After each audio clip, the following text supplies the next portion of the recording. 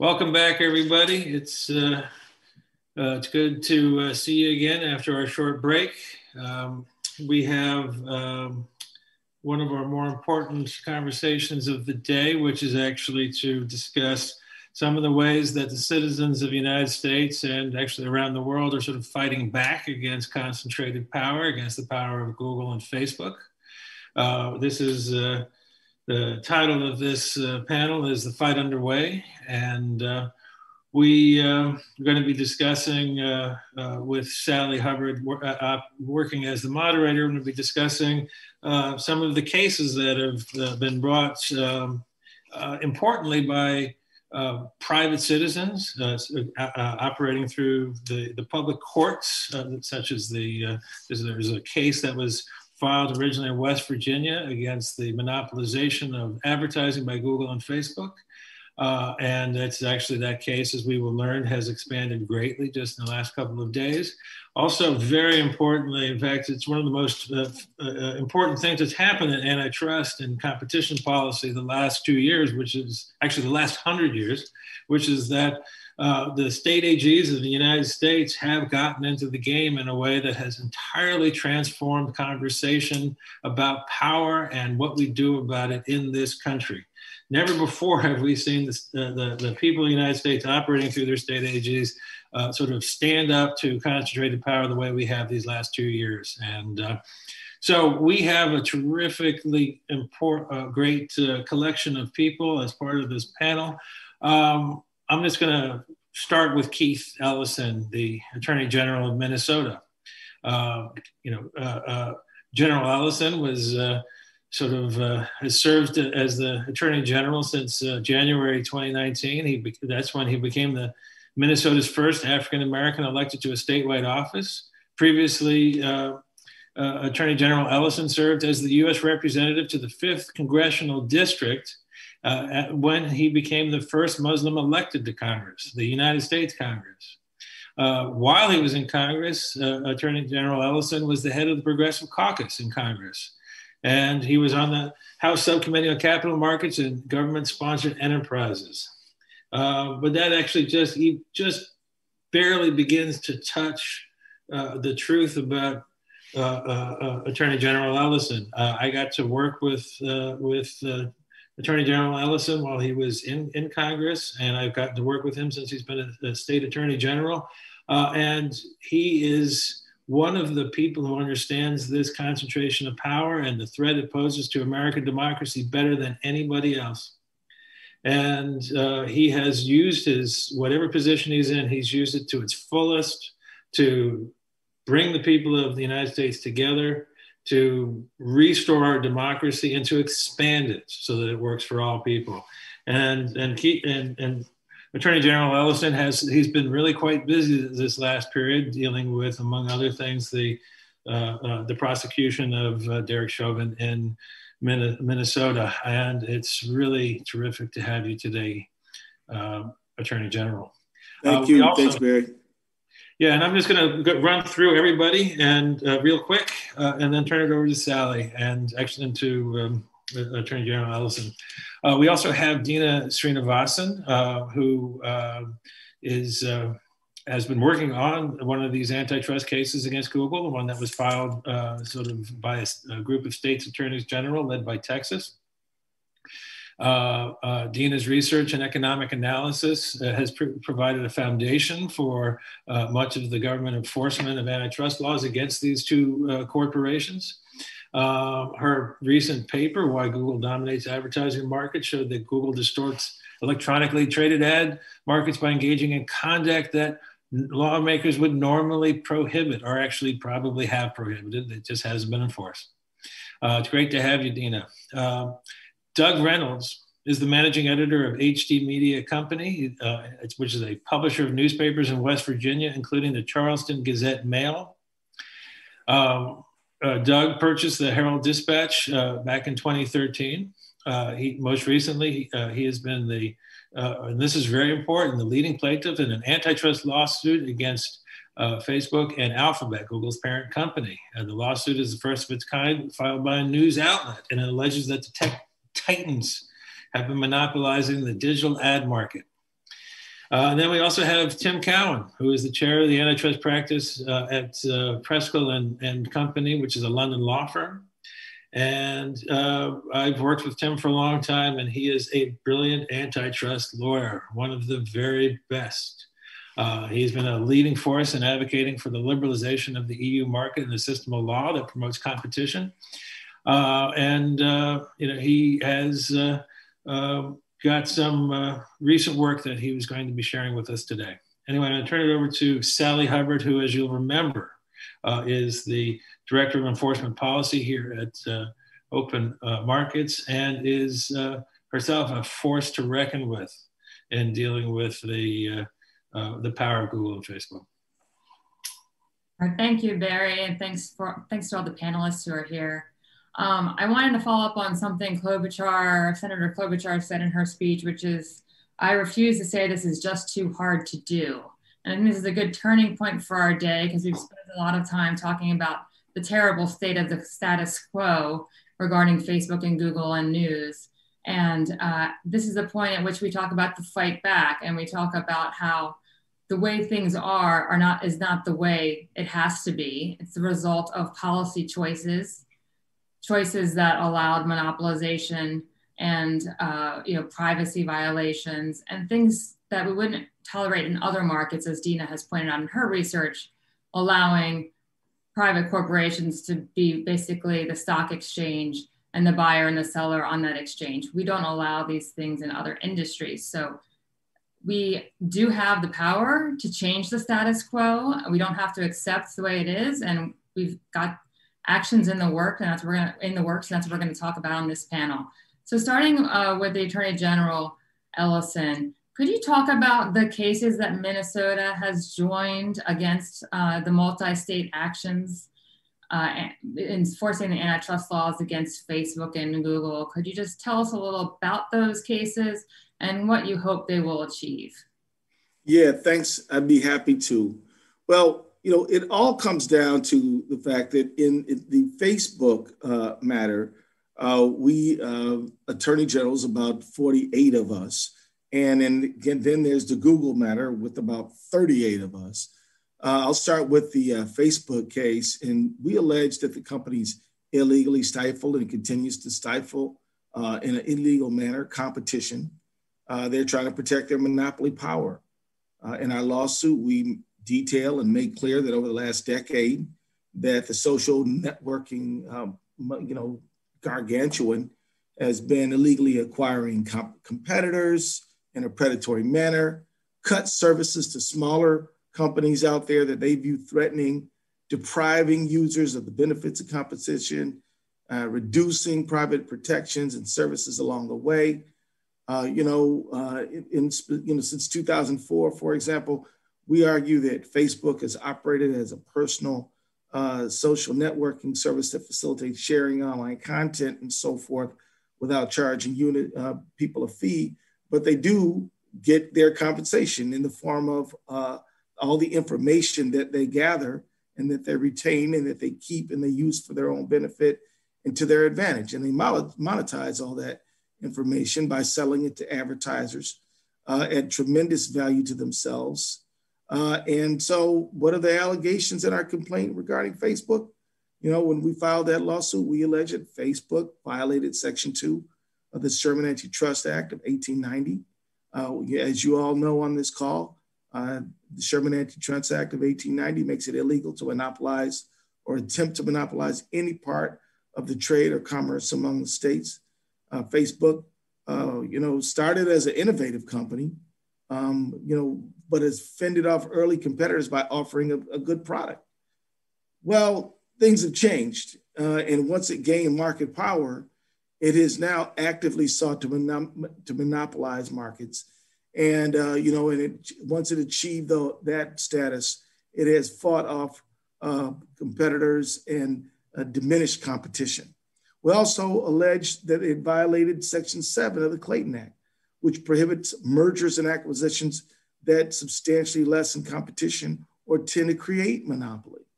Facebook bought two major fast-growing competitors, Instagram and WhatsApp. Very useful, very important, very helpful, but that acquisition diminished competition. And each acquisition violated the Clayton Act, in our view, because they cemented Facebook's status as a monopoly and eliminated major competitive threats. And they reduced privacy and reduced options for consumers. As I said, they acquired competitive threats against them. They cut competition overnight, and then an area of advertising as a consequence of their expansive user base and vast data that they collect from users like us, all of us. Facebook is able to sell highly valued advertising. The volume, speed, and variety of their user data give it an unprecedented, virtually 360-degree view of consumers and their contacts, interests, preferences, activities, and they use it to their advantage. And of course, so that's a little bit about that particular lawsuit. When it comes to the other one, the Google lawsuit, of course, we're suing them under Section 2 of the Google Act, under the Section 2 of the Sherman Act, and we're alleging that they maintain monopoly power over the general search engine and related advertising marketing through anti-competitive exclusionary contracts and conduct. As a result, Google has deprived consumers of competition that could lead to greater choice, greater innovation, better privacy protections, and furthermore, Google has exploited its market position to accumulate and leverage data to the disadvantage of everybody. And so I'll just go to a few of our major allegations. We are asserting that that Google uses exclusionary agreements and other practices to limit the ability of rival general search engines and potential rivals to reach customers. And this conduct cements Google as a go-to search engine. The fact is, we know the other ones are out there. I use other search engines myself, but basically search engine and Google are almost united in people's mind, like Kleenex and facial tissue. And that is not a good thing. We need more players in this market.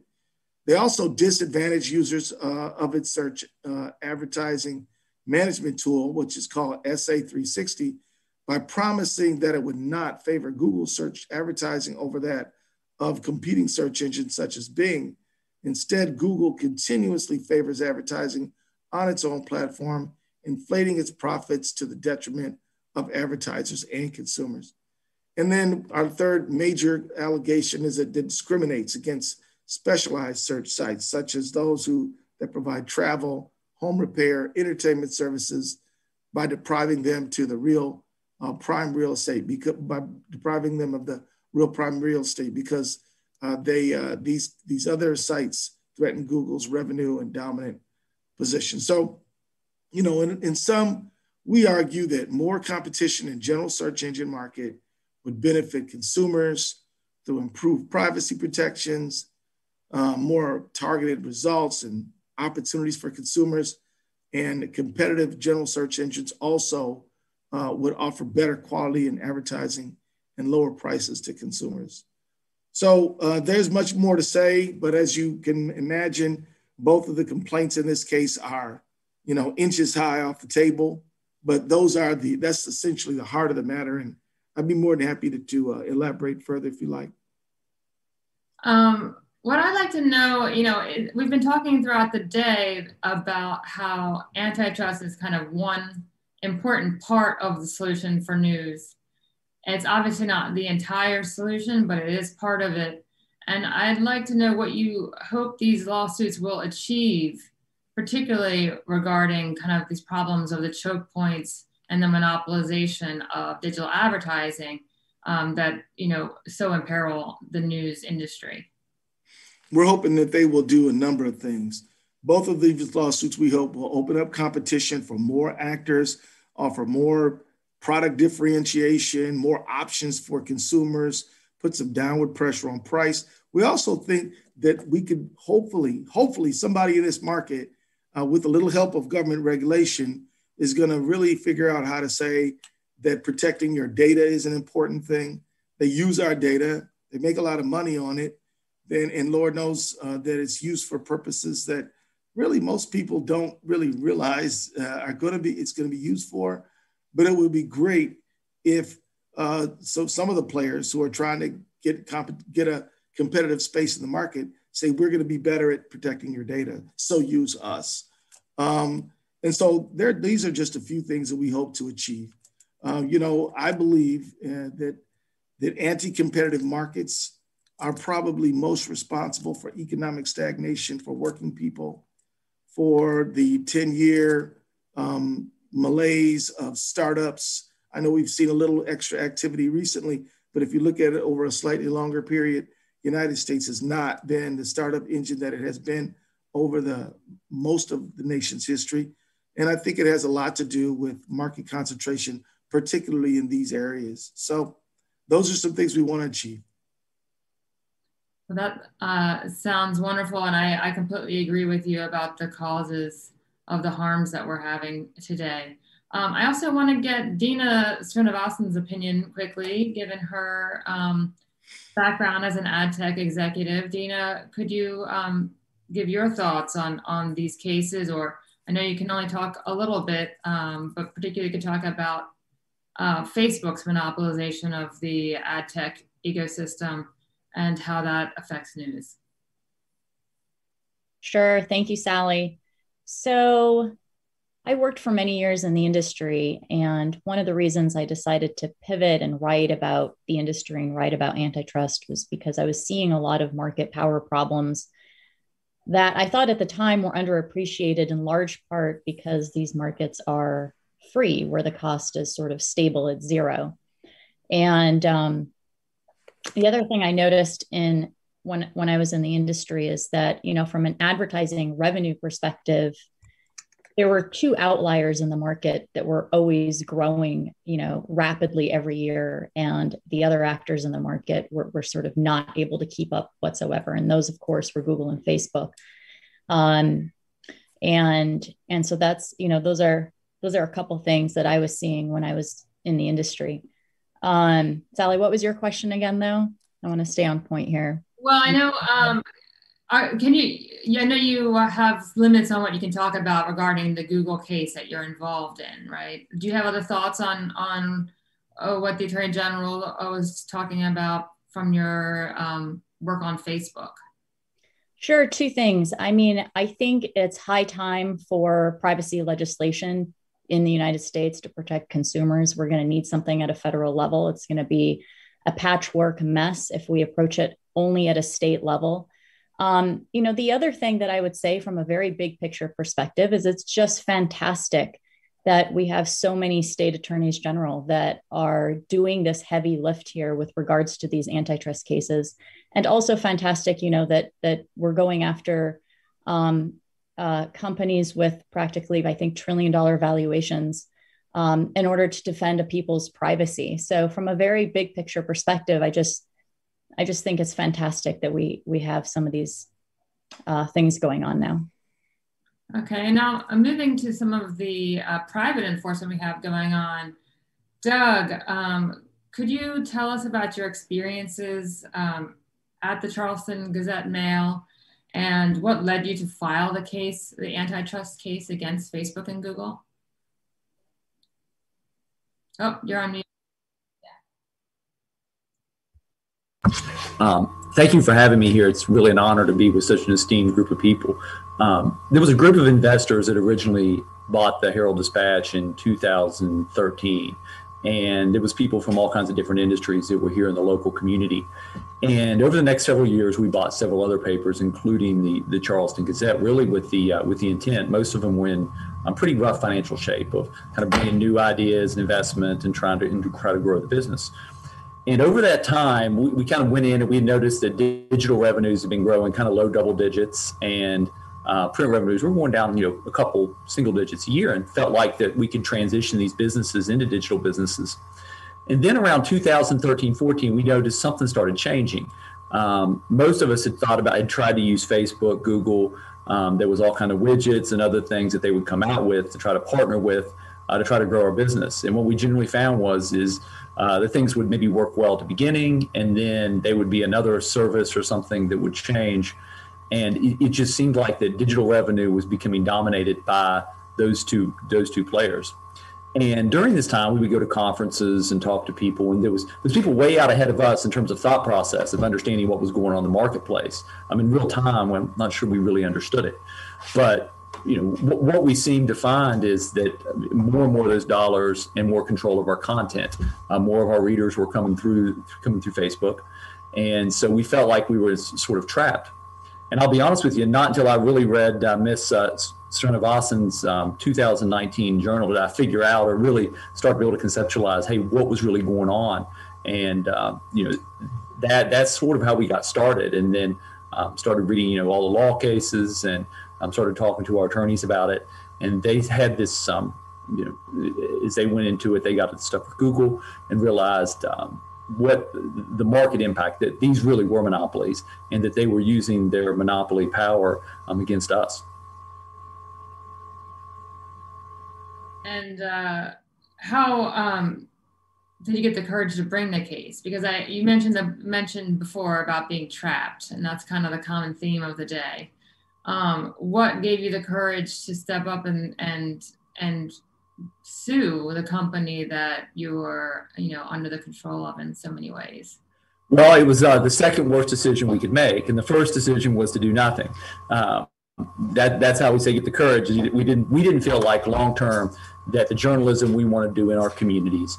This was a paper that the year we bought the Gazette in 2018, the year before it won the Pulitzer Prize for journalism for their reporting on the opioids. So in most businesses, if you're putting a great product out there, you should be able to be successful. And so we felt like that the only way to ensure that there's a future of journalism in our communities was to file this suit and try to change what the future looked like. All right, well, moving on to Tim. Tim has been following the monopolization by Google of advertising for a very long time. And there's been some new tactics, new iterations that could also affect journalism that Tim isn't paying attention to. Could you talk a little bit about that, Tim? Yeah, sure. So I'm here in the UK. I've been running cases against Google for over 10 years. Firstly, before the European Commission, and those are on appeal. And we've also got cases running in court. What happened during the course of last year was that our Competition and Markets Authority, which is kind of a combination between a state attorney general and an antitrust division. It's a funny sort of administrative thing, but it has its own ability to issue orders and do reports. It did a very detailed report, and it explained in great detail how Google is closing down the browser. Now, this is in part now reflected in your Texas case that's led by the Texas Attorney General. But this caught our attention, and we said, well, this is a major problem. And the publishing community said, this is a very, very big problem. I said, well, how so? What's the size of the problem? Can you quantify it? And they said, yeah, we've got this nice paper here from Google. It explains that when we change the browser, we, Google, will reduce your revenue by between 50 and 70%. And that is a very big problem if you're a newspaper publisher. I can share that with you later if you're interested. So the issue then for us was, well, how do we address this swiftly? There's a bit of a sad joke here in Europe, which is what's the similarity between Microsoft, Intel, and Google? To put you out of your misery, the answer is, in each case, the antitrust cases took 10 years. It's not a great joke. I'm sorry. It's a very sad state of affairs. But in order to bypass that, what we did was we put together a consortia. The consortia is a separate entity, which is a not-for-profit. The consortia's members are all those that are affected by this, which is quite a big number of people. We're still looking for more. Publishers, ad tech suppliers, analysts, people in the entire supply chain. And we applied for an injunction. That was filed late last year with the CMA here in the UK. They have to investigate in great detail. One of the benefits of this vehicle is that we can put forward witness statements.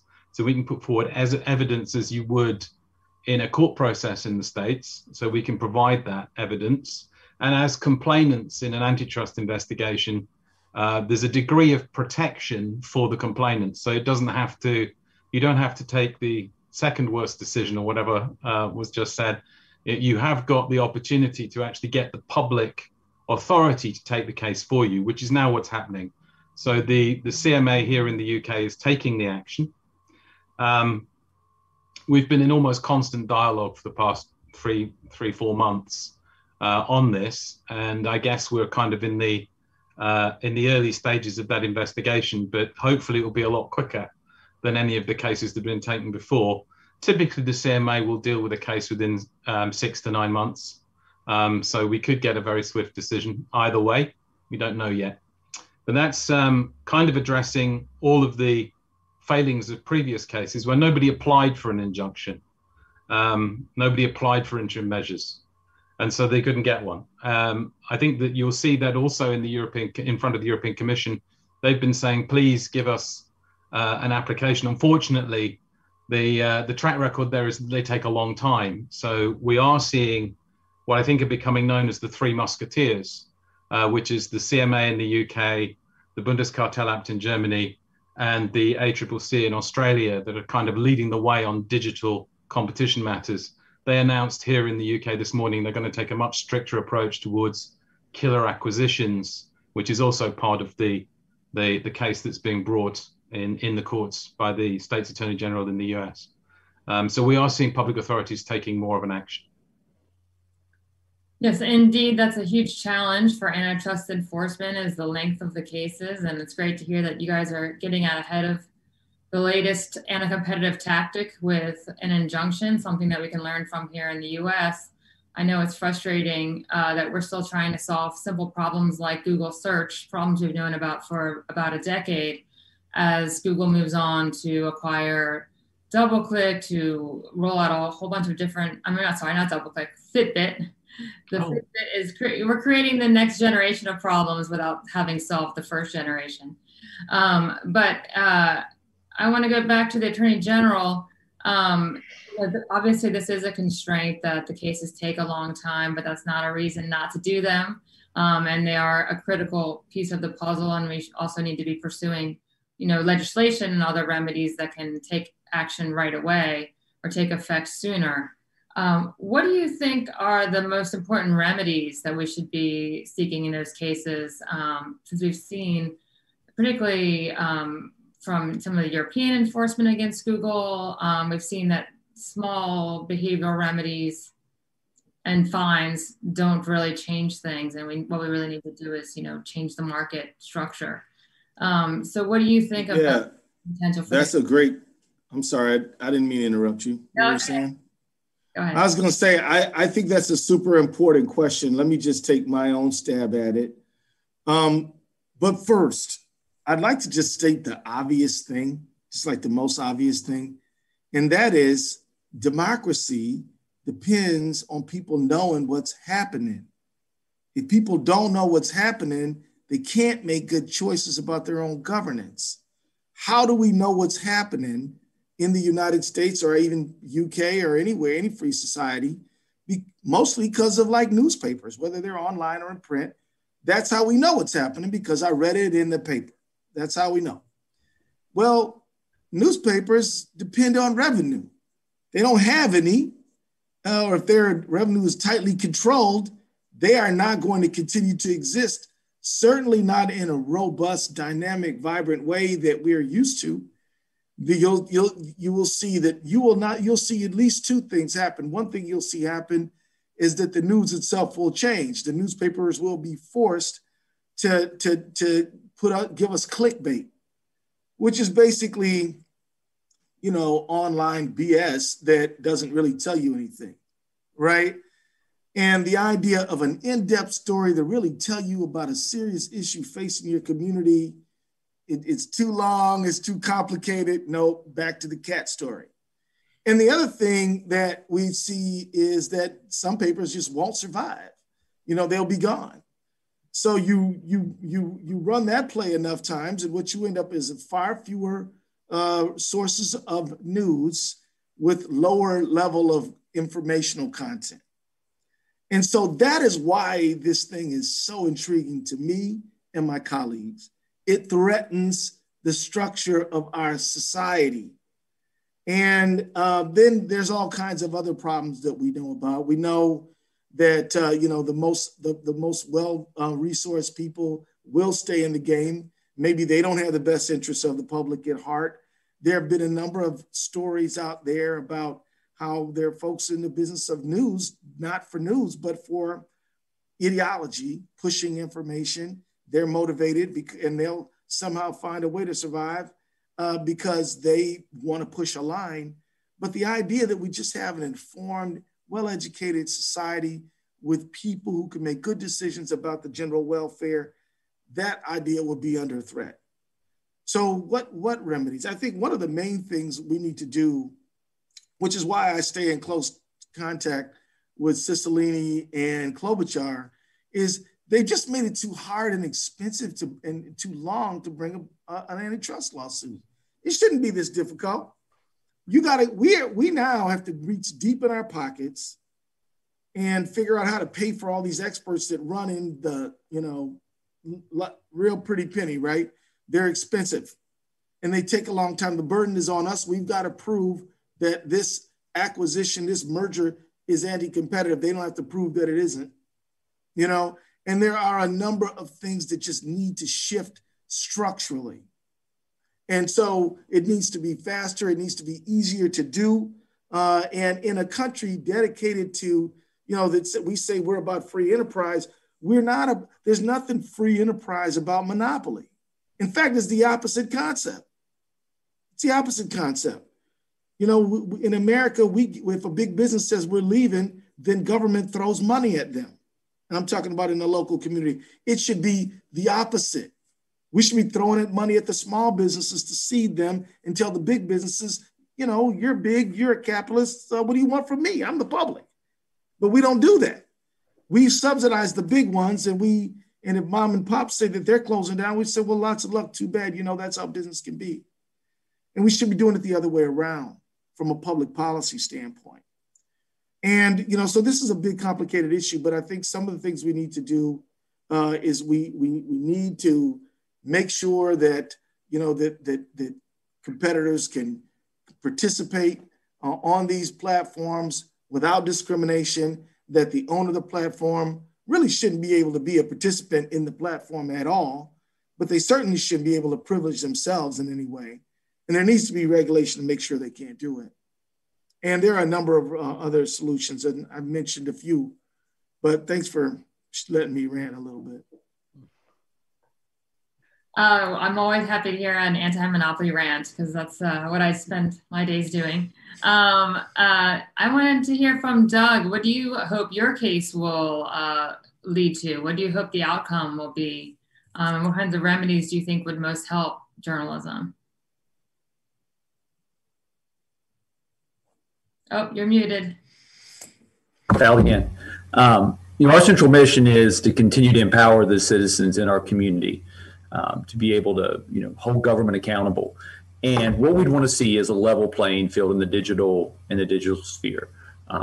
We should not, the people that are running the system shouldn't get to participate unless there's clear disclosure as to what's going on within that system. And then something that's very normal in the analog world of auditing results, because as a newspaper, our print, we're subject to audits to the Secretary of State. The customers get to know everywhere where their insert goes, things like that. Where the end customer is, and in the digital sphere, that doesn't exist. They get to compete, and then they get to basically put out what their results are. And only through this litigation are we starting to learn that the results that they claimed they got, for example, on video and other ways, weren't the results the customer ended up getting. So I would hope that, obviously that those, in a perfect world, I like to see the companies broke up into these different companies to do different things. And short of that, there needs to be some type of government oversight as to what they're doing in the marketplace.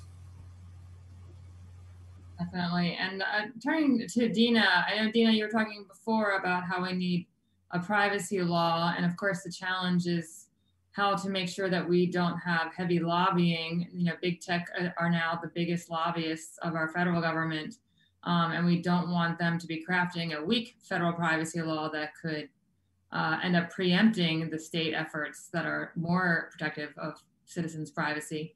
But you're talking about how important a privacy law is, but I know you've also spent a lot of time thinking about how privacy and competition fit together. And these are two complementary, and intertwined fields that have often been siloed, and we really need to be working on both fronts. So if you could give some thoughts about that, that would be great. Sure, Sally. So I think that, the critical thing that we have to do when it comes to federal privacy legislation is really just pause for a minute or more than a minute and appreciate that when we're talking about Google and Facebook and we're talking about all of their revenue, which comes from online advertising, we're really talking about auction markets, and we're really talking about electronically traded markets. And in these types of markets, we already have certain principles around how to regulate data and privacy. And so it's going to be critical to look to those principles and port them over to new digital markets that also trade electronically in auction markets so that we get privacy right. And I emphasize this because one of the things that I see often is a disjointed conversation between privacy and competition. And over on the privacy side, we might think, the only thing we need to think about is privacy or consumer privacy, and it doesn't really matter how we model those rules. But as we know, even from financial markets, the way that we model those rules is critical to making competition in the market work. And so we're just going to have to aim to get those two things right at the same time. Okay, I see Tim has a comment here. Yeah, I just wanted to say, we're in active discussions with the authorities about remedies at the moment. And what's perhaps interesting for your audience is that the Competition and Markets Authority, which is the antitrust authority, is working very closely, which means that every submission that goes in is shared with the Information Commissioner's Office, which is our data protection body. That's the first thing, which is, both are looking at it at the same time, which I think is very important. The second thing is that if antitrust and privacy are applied properly, they can end up in the same place. So, one of the things that I did in a previous life is I was head of competition and regulation at BT, which is, like AT&T, one of the telecoms companies. And we had very similar problems. There are a lot of problems with local loop access, with control over monopoly facilities. And those are the types of remedies that we've addressed that here by separating out certain parts of the activity of a vertically integrated firm. Now that can be done. I think you need to start at the top of the supply chain, though. You just start with customers' data and give customers a choice. At the moment, end users, customers that are using the platform, which the platform's called users, they are being exploited, and what's being imposed on them are completely unreasonable terms under which they're required to provide all of their personal identity information to the platforms. That's totally unnecessary for advertising. It's not necessary for publishing. In fact, the advertising and marketing communities use a separate identifier, an ID, which is different from your identity. So you don't need to part with all the information that we're giving at the moment. So anyway, we're looking at that as an issue. We're looking at access to data as an issue. There have been remedies in various settings here in Europe. And I would say that the BT remedy, which is separating out the local access facilities, was inspired by the AT&T consent decree. I spent a lot of time in Washington talking to the Department of Justice about how to apply the AT&T consent decree to BT back in the late 90s, and that's what we ended up with. We ended up with something that did work. I think it worked quite well in the States for a period of time before the reconsolidation. And I think you can draw inspiration from, other network industries, other technology industries, and what's worked there. I commend that to you, but I'm only giving you back what you exported to us some years ago. I think it's incredibly important to remember that we have encountered these same problems before. They're a different flavor, but they're essentially the same problems, whether it was the railroads or AT&T, and we've used our laws to fix these problems. These problems are fixable. Everyone here on this call is working on fixing these problems, and it's not a status quo that we need to just accept. It's not some essential way that the internet naturally is. I have a question from the audience here for you, Tim, based on today's news. We had a lot of news today, both that 139 newspapers filed the suit that Doug is leading against the class action. And also Daily Mail sued Google today. And that's the audience member has a question for you, Tim, on what do you think of that news that Daily Mail sued Google over self-preferencing? I guess because you're British, you're being asked that one. Well, I get, yeah, I mean, the Daily Mail, I believe, is a very, very big newspaper and has about 70 million or something. I read the press release before coming on here, 70 million users in the States. So it's a very big organization there. I think it's very interesting they filed suit in the States. Our courts are open and they can do business as well. The law is a bit different on either side of the Atlantic. We have, as I mentioned before, this ability to go after exploitative abuse, which is less easy in the States. If you look at what Google's doing, one of the things that, again, I focus on the browser, and I urge everybody to focus on the browser, because that's the first step on any end user's journey onto the internet. You start with the browser.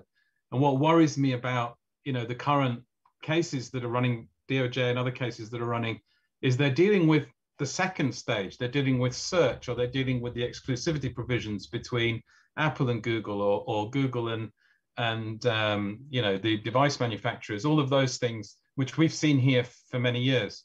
But really the start of the journey, and perhaps the end run that Google's putting in place, is dealt with in your jurisdiction by Texas. And there, I think what's happening is that Google is getting between the publisher's existing customer and disintermediating. So they're placing themselves first and preventing the customer getting through to the existing platform. All the publishers are affected by that. That's why 50 to 70% of revenue is at risk. You could have a single sign-on through the browser system. That is in Google's latest Privacy Sandbox proposals. There are 23 other proposals which are equally concerning. You look at them in detail, and what you find is that it's a maze, a very clever maze has been created. So if you think you can go out through one door, you can't. You get caught by another thing that they've put in place. So it's quite clear this has been carefully thought through, by Google. And, I think you may be able to run cases in parallel in the States and in the UK. Whether you also do that in Europe as well depends on various different jurisdictional things. I think you'll start seeing that happening. In the past, we've left it to the major authorities to do a lot of the work for us all. But I think that's breaking down. There are different jurisdictional opportunities. There's different procedural opportunities.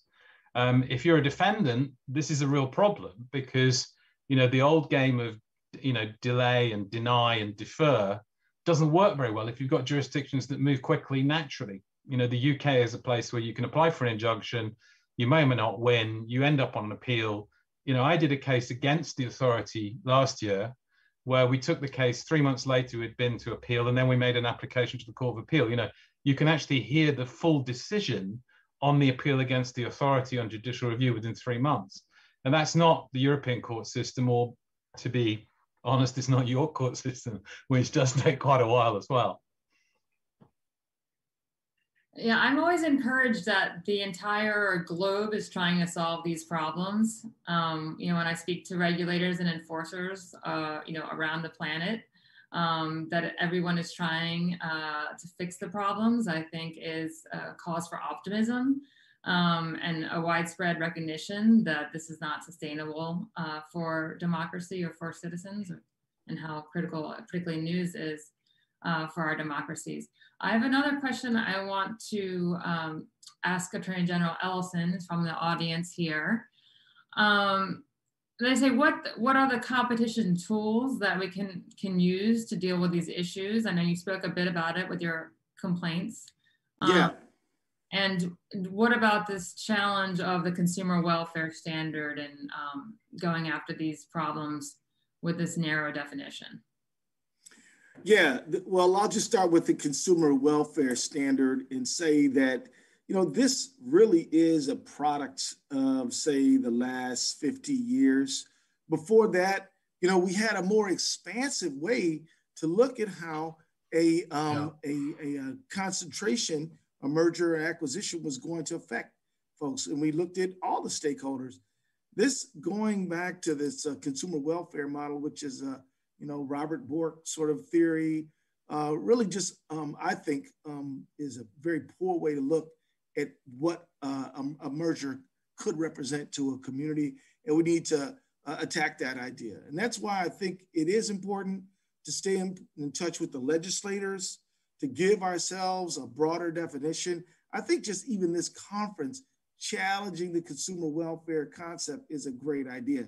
The idea that the only thing that matters is price in the short term to the consumer is just ignoring reality.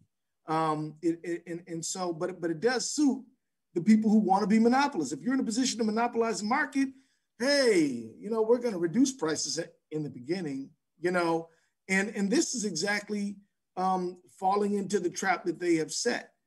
I actually believe, not to be too conspiratorial about it, but that, look, this is some folks who wanted to, acquire a lot of wealth and power, who've just set out on a strategy to do that. And the consumer welfare standard is a part of that. I mean, it came out of a particular place and time and circumstance and was promoted in competition with the thinking of Justice Brandeis. I think we need to return to that time. We had an expansive idea about what we would do. Then when it comes to what to do about it, I think there's, the tools are there, and there we might think of some new ones. But Sally, I like the idea that you had, which is this is not necessarily a new problem. Certainly the technology we're talking about is new, but the problem is not new. And I think the tools are break them up, absolutely, must be on the table, regulate them more closely for anti-competitive practices. We need to say no to some of these mergers and acquisitions. I mean, I feel like whether it's Democratic or Republican president, FTC and DOJ, that we've never seen a merger we don't like. When do we say no to these big people? We just got to start saying no. And then the fourth thing I think we really need, and I think this is the missing thing, we need to make this, we need to take this out of the academy. We need to take it out of elite circles. It has to be a discussion that it happens around kitchen tables, not just people who watch this stuff because they're into it. It needs to be, as Doug mentioned, something that his customers are talking about, because, what is more important to his customers than some of these issues around competition? If Jimmy John's and McDonald's say, well, we're only going to pay $7 an hour, well, his customer, that affects them quite directly, and then when and of course, that's absolutely true in the Facebook and Google case as well. So let's break them up. Let's regulate them. Let's monitor them. If the merger needs to go through for some reason, let's make sure we scrutinize them. And let's change the rules of the game so that we're looking at a more expansive picture when we decide whether these things should happen, much broader than consumer welfare. I could not agree more. And we have 1 minute left. I want to give anyone an opportunity for some final, oh, no, we don't. Sorry, time. The clock changed. I was wrong on that.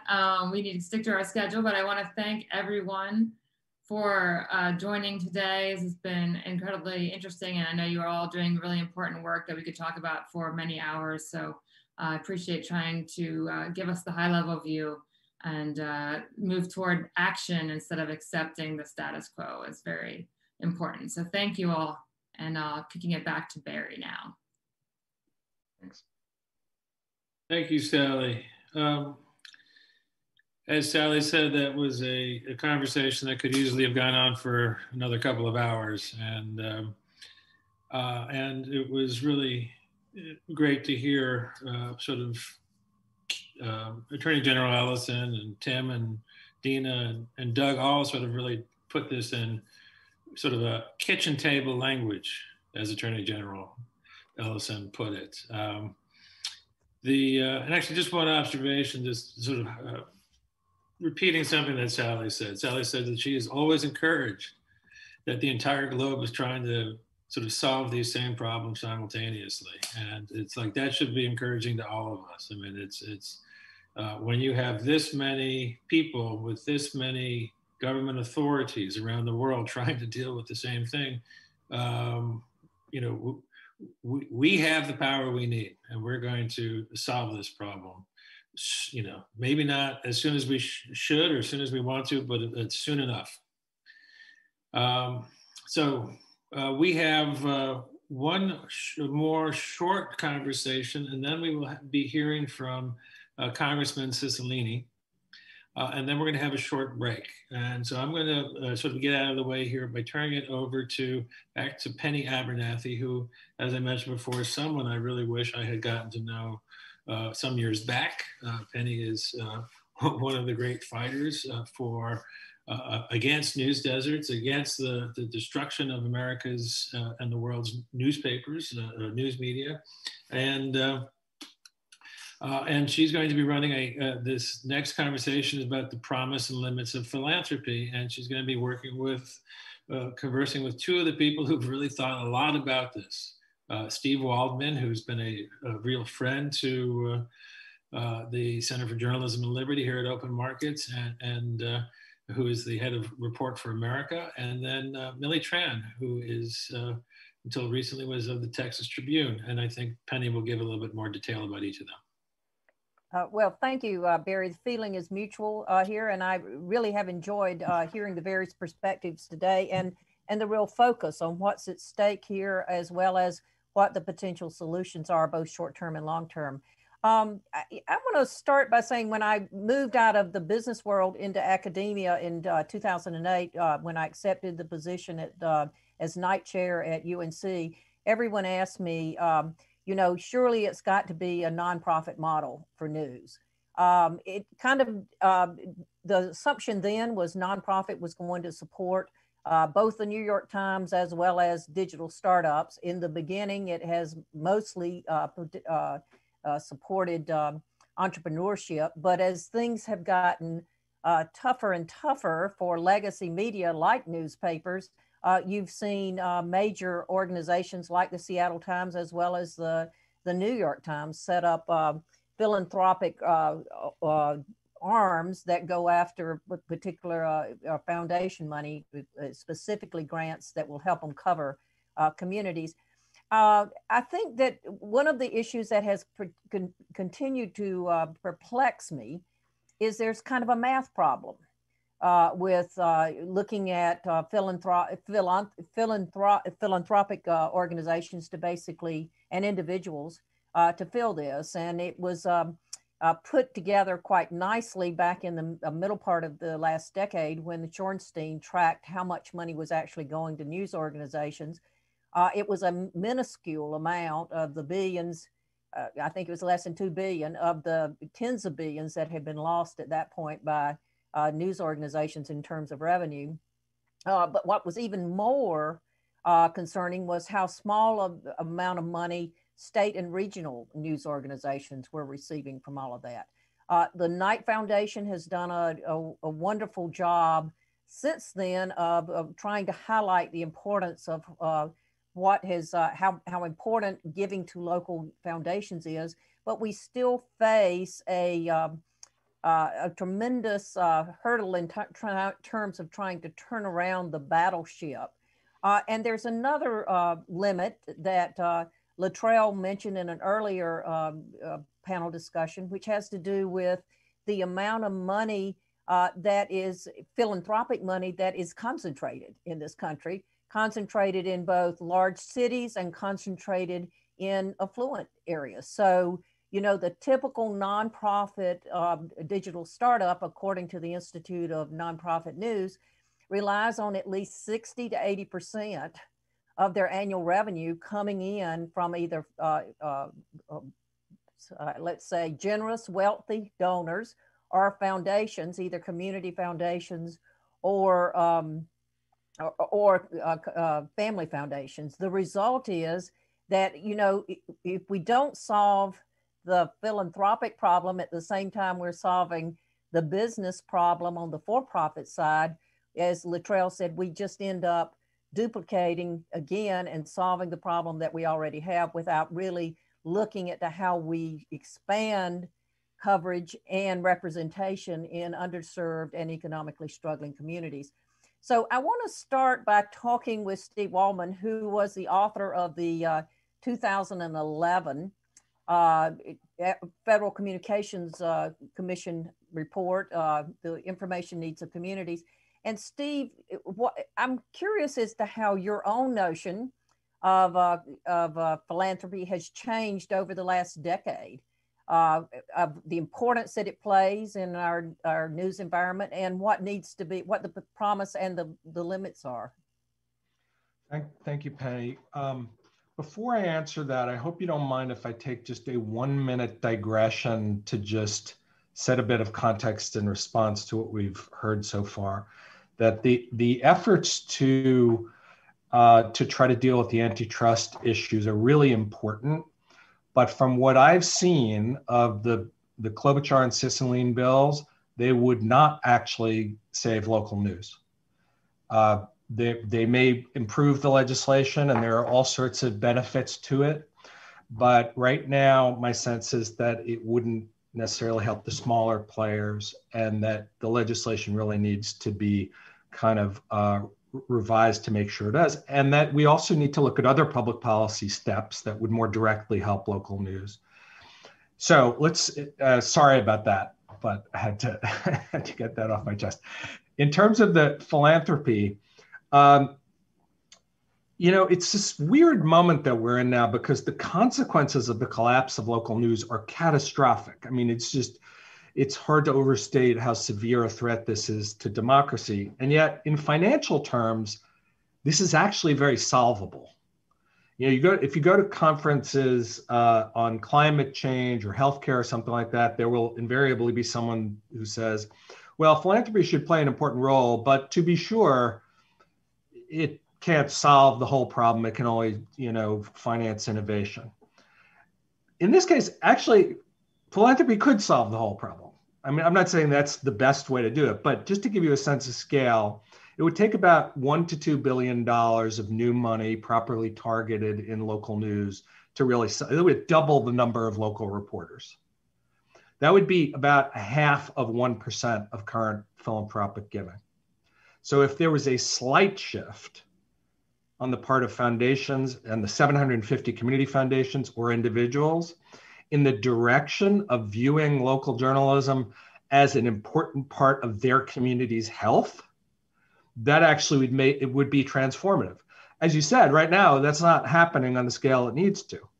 And by the way, the tech wealth is part of the issues. Like the winners of the digital economy should be the playing lead roles philanthropically as well. So I think that even though there are real limitations to the role of philanthropy, like the ones you talked about, editorial independence issues, I'm actually kind of optimistic, or at least I've come to the view that philanthropy with a relatively modest shift in perception and behavior could largely solve this problem. And I think one key thing is that people have to stop thinking of philanthropy, especially local philanthropy, as a kind of lightning bolt from the sky thing, and start thinking of it as the third revenue stream. And I say third revenue stream because no nonprofit is going to make it unless they're also doing, you know, sponsorships or events or subscriptions. But I also encourage people to think of it as a revenue stream, that meaning it can be persistent, it can be recurring, it can be predictable, especially if you're not just relying on a couple wealthy individuals, but actually building out small donor bases, because a small donor to a small recurring donor to a nonprofit is a whole lot like a subscriber to a newspaper. It's a very similar form of recurring revenue. So I am really encouraged by what we've seen at Report for America, by the role that philanthropy has played so far in helping to stand up a few hundred local nonprofit news organizations. But they're going to have to go much farther if they're going to really have the impact they need to. So, Steve, could you just very briefly talk about the philanthropic model you've had at Report for America, what you think you've accomplished and where you hope to take it? Well, our model starts off with a kind of cost-sharing premise. So Report for America pays half the salary, and we ask the local newsrooms to pay the other half. And we basically have asked the newsrooms to raise half of their half from the community. And honestly, initially, we just kind of assumed they would do that, and we didn't really help very much. But in the last couple of years, we've deployed a team of what we call sustainability coaches to work with the local newsrooms, and found that relatively small interventions have had a pretty big impact. So almost all of our newsrooms have succeeded at raising the local share from their communities. And the goal is to make it sustainable. Increasingly, you're seeing local community foundations set up essentially community chests or endowments or trust funds to make community support more permanent. We've had a 61% increase this year in the average amount of what the newsrooms raised for themselves from these communities. Now, one interesting thing that's a bit surprising is we tend to think of the world as being nonprofits and for-profits. And what we often see is the development of kind of a hybrid that is a for-profit entity that is working with an institution like Report for America to raise money philanthropically. And what happens is it's not just like a cash pass-through mechanism. When you inject nonprofit money and spirit and rules inside a for-profit newsroom, it changes the for-profit newsroom. It both forces and allows them to focus their beats onto communities like communities of color or lower income communities that they had been ignoring and rationalizing as, oh, well, the business model doesn't sustain this. It enables and requires them to cover those communities better. And that leads to ultimately better business models as well as better coverage. Thanks, Steve. Millie, you've had experience at both the New York Times and more recently at the Texas Tribune. The Texas Tribune is often the model that we've heard cited for at least a decade as having gotten the mix kind of right. Talk to us about what philanthropic donations, giving, revenue means to the Texas Tribune. What you think it has enabled and where it stands today versus other similar regional nonprofits, as well we would call them. Thanks, Penny. Before I get into that, I wanted to share kind of 3 points to contextualize this answer, and we'll kind of help kind of expose the kind of larger trends of what I'm seeing Texas Tribune kind of plays into. And I should say, I'm no longer with the Texas Tribune. My last day was Friday. Terry Quinn is our amazing Chief Development Officer. So she'll kind of have all of these nitty-gritty details. I'd love to speak about these larger trends though. So kind of 3 things struck me, right? So journalism-focused philanthropy has nearly quadrupled since 2009. I was surprised by that. And that's according to the Media Impact Funder's latest report. 2, foundation support is increasing, but becoming a smaller percentage of overall revenue, thanks to other kind of revenue streams like Stephen talked about. So there's membership programs, events, sponsorships. And I think all of these are kind of signs toward publishers, specifically nonprofit news organizations, kind of shifting to kind of creating more of that direct relationship with their audiences, right? So we're seeing more news organizations with diversifying revenue streams. I think it was the Institute for Nonprofit News surveyed its members and found that for the first time, a slight majority of nonprofits say that foundation grants accounted for less than half of their annual revenue, which I thought was really interesting, right? Again, it's like that third revenue stream that you were talking about, Stephen. And how do we build this in a sustainable way? What was interesting to me and what's kind of replacing that or supporting it are these like new membership programs. So a lot of these membership programs at news organizations are growing. Many of them are less than 3 years old, but they're becoming a larger percentage of many of these news organizations kind of operating costs and business and therefore revenue as well. And finally, the third point, I want to go back to my days at the American Press Institute. We did this report in 2017 about who pays for news and why. And I'm sure both of these numbers are higher now, but in 2017, more than half, so 53% of adults paid for some sort of news subscription. And while, you know, older Americans were most likely to pay for news, about 4 in 10 of the youngest adults, so that's that 18 to 34 cohort in America, paid for news. So there are all these kind of macro trends about more people paying for news, younger people paying for news. And what was interesting to me with that was that, you know, of the reasons people gave for why they chose to pay for news, it was that the third highest reason was I feel good about contributing to the news organization. So there's this macro trend of more people paying for news, supporting news organizations, in addition to these increasing philanthropic support, which I think is really interesting. And I actually lied. I have a final point, which I'm sure Stephen will be able to speak to more. But Stephen, I know that Report for America recently surveyed its news partners and found that individual donors made up nearly half of the money earned, and the vast majority of those were small dollar donations, so less than 100. So I think that's really interesting, and I think all of those trends also contribute and inform what we were doing at the Texas Tribune, right? So I directly oversaw the membership program, and even though it was kind of an anomaly for us this last year, but if you're looking at the 2019 to 2020 figures, membership was a lower percentage of our overall revenue that year, or in those 2 years compared, but membership was a higher raw number. So we got much more membership dollars in this past year as more people were kind of reading us more, depending on us for coronavirus coverage and kind of coverage of the election. So those to me make me optimistic too. I'm surprised that you have 2 optimistic people on this panel, but there it is.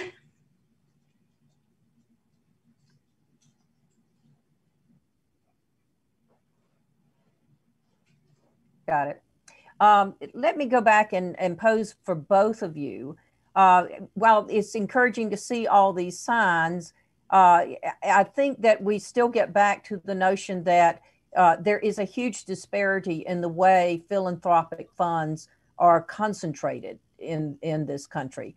Stephen, you mentioned that you had to go in and actually work and provide workshops and show how to do it. I mean, it's not an intuitive thing. It's also something that can be more labor intensive, as Millie and I talked about, than actually going out and selling advertising or sponsorships. There are things that you have to not only apply for, work through, and but also track going forward. It depends on the various news organizations.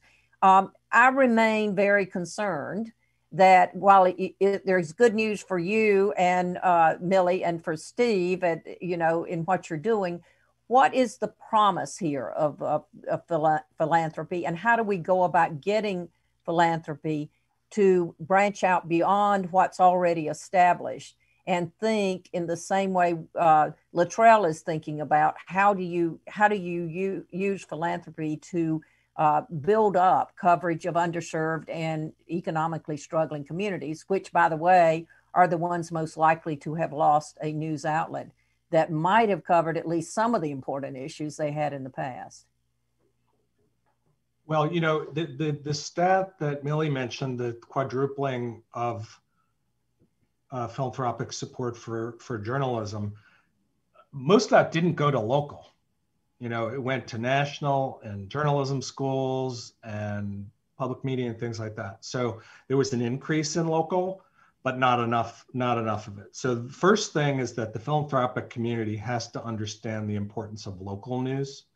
that it's essential to their own health. And, you know, honestly, it's understandable why they haven't yet. I mean, until very recently, they were perfectly healthy commercial models. So it takes a little while to shift. But the house is on fire right now, and the philanthropic community has to really wake up to the fact that community journalism is not going to survive without the support of the community. And that means civic support beyond, not just subscriptions and advertising. That just has to happen, and it has to happen quickly. Now, on the economic disparity issues, one encouraging thing that we found was that in our cohort of newsrooms, the newsrooms in lower income communities were just as successful at raising the local philanthropic share as the ones in more affluent communities. Now, I don't want to overstate that. If you take that to a large scale, it probably would start to erode. But I think it just shows that, first of all, the amount of money you need to support journalism on a local level is actually not that much. And that people really understand in lower income communities how important it is. But the philanthropic sector has to look at statewide ecosystems and do a bit of redistribution of wealth, honestly. I mean, there are 750 community foundations, so it's not only wealthy areas that have philanthropy, but on a state level, the philanthropic players do have an obligation to make sure that it's not only the communities of wealth that end up with philanthropic support. Great. Millie, if you would, talk about it from the perspective of Texas itself, some of the initial steps that the Texas Tribune has done, because I think that Steve raises an interesting point, which is that, you know, given the fact that we've got to turn things around, given the fact that, quite frankly, many of these community foundations, as well as family foundations, have a majority already designated, as much as 95% of their income is designated for another purpose. So it takes a while to work through that. So let's assume there's a limited amount. You want to put the philanthropy in places where it can work the best. Back to Steve's point, maybe it's about thinking about philanthropy on a statewide basis and how you cover underserved communities. Yeah, one thing I wanted to say was that, you know, a lot of the, like your research around news deserts, Penny, like some of those communities weren't covered in the first place or had news services or news organizations covering them in the first place. So I think there are a lot of assumptions about kind of what went away versus what never existed. But to your question about kind of statewide organization, you know, one thing I continue to fully support and wish more organizations did, which is the Texas Tribune allows any publisher to republish its journalism. So there's kind of this positive feedback loop and kind of an additive to the information ecosystem. When the Texas Tribune does good local reporting, it's shared across the state or can be shared across the state. I remember getting a note from a smaller publisher in Texas who said that because we cover the state so well, it allowed them to cover their local community and focus on their local community. So I think there, you know, I believe in a more collaborative ecosystem. I think that's kind of the magic in this. You know, an example that we talked about yesterday too was about the Dallas Morning News. In our election coverage in November, they featured our election results on their homepage. And I think that level and kind of intensity and complexity of collaboration was kind of unheard of before, right? So I really think there is benefit to kind of statewide in supporting kind of information needs to allow local publishers to focus on their own, but still being additive versus extractive. So Millie, at the moment, what would you say the percentage is of revenue that comes into the Texas Tribune if you count both memberships and individual donors who are giving more than, not your membership folks, but your individual donors? So in 2019, this is in the Texas Tribune's annual report, 49% of revenue was from major gifts. So that's foundations and individuals. In 2020's annual report, 56% was from major gifts.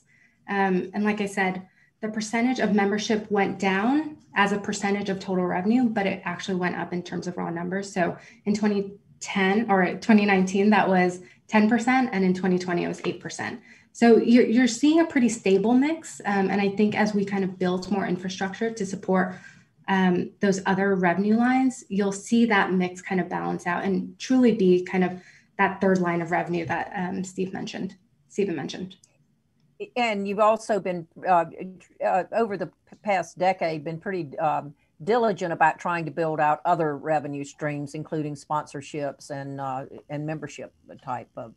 Yeah, exactly. And, that's what's expensive, right? That infrastructure and capacity to even do those things are expensive. Reporting is relatively easy and straightforward to set up, right? Reporting and editing. It's kind of all that other infrastructure, making the news, like literally putting it online or doing whatever it is with it, getting it out there and kind of learning from that and repeating it, right? So it's the tech infrastructure, it's the design infrastructure, it's the marketing infrastructure, it's the membership infrastructure. All of those things support this. So it doesn't feel to me simple. It feels possible, but definitely not simple or straightforward. Great. Steve, I want to flip back to you and let you kind of talk a little bit about what you've been thinking about on policy side that would encourage more philanthropy going forward. One of the things that was disappointing to me is looking at specifically what had happened to digital sites that had started up. So in addition to tracking newspapers, we've tracked ethnic media, we've tracked public broadcasting, we've tracked digital sites. And between 2018 and 2019, 20, we basically added as many digital sites as we lost. Now, the interesting part is nonprofit digital sites tend to be more enduring. That's probably because they do not launch until they have some kind of commitment from a foundation or an individual donor. But they still face many of the same issues that legacy media face in terms of where they're going to get their revenue. So talk to us briefly about a couple or three of your proposals that might encourage more philanthropic giving on either an individual or organizational level. Well, one idea that I think is really intriguing is a $250 refundable tax credit that people could use to either buy a local news subscription to a commercial or to make a donation to a local news nonprofit. It's spiritually similar to the charitable deduction in that it's not a government agency deciding where the money goes. It's a consumer makes a choice and the government then enhances that consumer power. It's more than a deduction because it's a refundable credit. It's almost like a voucher. And that could have a really transformative effect in the nonprofit sector. Now, it has a kind of market element to it, which I like, which is they've got to raise their hands and prove to the community that they're worth it. But that's appropriate. And if they do, it's very future friendly. It could easily shift to a new thing. It could be really marketed in a nonprofit campaign. So that's one thing. Another thing I think the government could do is you're all probably familiar with Newsmatch. This is a kind of straightforward idea that a bunch of foundations, the Knight Foundation and others created that basically said, whatever you all raise for yourselves from the community, we'll match it. So again, it's not them deciding which projects will get, but it's amplifying the choices of and the buying power of consumers. The problem is Newsmatch is too small. Like you go through all the trouble and you max out and you get like $20,000. Well, imagine if that was $200,000 instead of $20,000 or $500,000. Then you're actually changing the game. Now, the federal government could do that. They could write a big check, drop it in Newsmatch, and overnight, the economics of local nonprofit news would change. And then the third idea I would mention has to do with replanting. My wife thinks it's very funny that I coined the phrase replanting since I've never planted anything. But the idea is to take not only look at startups, but there are 6,700 newspapers, as you mentioned, Penny, and some of them could actually still serve their communities very well if they had a different ownership structure and if they had different financing. So the idea would be to do tax policy changes that would incentivize the replanting of commercial newspapers into nonprofit entities in the community. For instance, you could give a tax incentive to the seller. If you sell your newspaper to a nonprofit entity, it's a tax-free transaction. You could even give more than that. Or to a nonprofit, if you as a nonprofit entity acquire a newspaper and commit to having it serve the community, we will give you, say, a $50,000 per head payroll tax credit for every journalist. That could be a lot of money, and it could help finance the nonprofits acquiring these newspapers. So I think, obviously startups are really important, but we sometimes only talk about startups. And I think there's a whole other track that has to do with the transformation and replanting of existing newspapers into new ownership structures, nonprofit collectives, things like that. I think that last one is very interesting when you consider the number of newspapers that have shuttered and closed their doors in recent years simply because they couldn't find a buyer for any of that. And some of your ideas there on how you value that property, not based on the current value, but on what it has meant historically is quite interesting. We're coming up to kind of round this up. I mean, I would like to, for both of you to focus, and Millie, I'll go with you next. If you could wave your magic wand, what would you like to see that would change? What is the promise of philanthropy that you would like to see over the next 5 to 10 years? Wow, 5 to 10 years. I can barely think about next month. I love that philanthropic support comes with impact, right? I think that focus on impact, the justification of impact, the tracking of impact is really important. I would love to see more standardization there in terms of how to track it. We talked about how there's kind of hidden cost in like applying to these grants because they all ask for a million different things, which actually puts the onus on the news organization to track those diligently versus, focus on the journalism. So I don't know how to solve that particular problem, but ever since we started talking about it, I would love a way to kind of figure that part out. Great, thanks. Stephen, you get the last word. Well, I think this is going to need to be a combination of a change of mindset on the philanthropic side. Every community foundation should view local journalism as a critical element of their community's health. Every foundation, whether you're an education funder, put in another $1 billion into school reform and see how that goes if there's no one covering the local schools. Like, they need to really be supporting local journalism as well. And that if there is that mindset shift in the philanthropic world, we really can tackle this problem. And I would say that in addition to that, we do in fact need smart public policies that are neutral and don't involve the government giving out grants to favored news organizations that really do preserve editorial independence. But those kinds of government policies, including antitrust, need to be part of the solution as well. Well, thank you guys both for your insights and for the time you've spent on the panel. I think that as we look at things, there are various arms to how we need to approach the crisis that we're in right now with the lack of local news, and philanthropy has to be part of that problem. It is, Stephen, as you say, the changing the mindset is a really important first step. But it's also one that we have to say, we can't just wait for for the mindset to change. Is how do we start doing that at the community level, starting on an individual level? So for me, it has been about as much speaking to community, civic-minded people on the ground as it is about speaking to policymakers, because it is about understanding what's at stake as well as understanding what you can do personally from all of that. Barry, I'm going to turn it back over to you. Thank you, Penny, and thank you, Millie and Stephen. It was a really great conversation, and I think it actually lived up exactly to its title, which is both the promise and the limits of philanthropy. And it's, as someone who, has lived in the world of advertising and who has lived in the world of philanthropy, I absolutely see how they can fit together in ways that really help us rebuild our free press in the way that we need to rebuild it. So we have, right now we're going to be going to a keynote speech by Congressman Cicilline.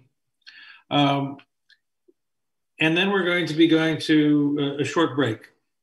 Now, one thing about this keynote speech, that until yesterday afternoon, this speech was supposed to be live.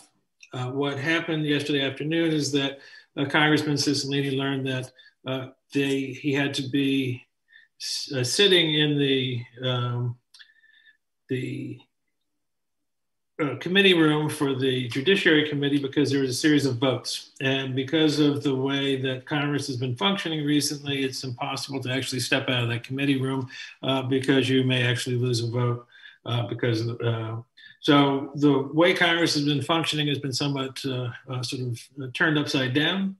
So instead of actually going, having this go live, we did have Congressman Cicilline recorded this last evening about 6 p.m.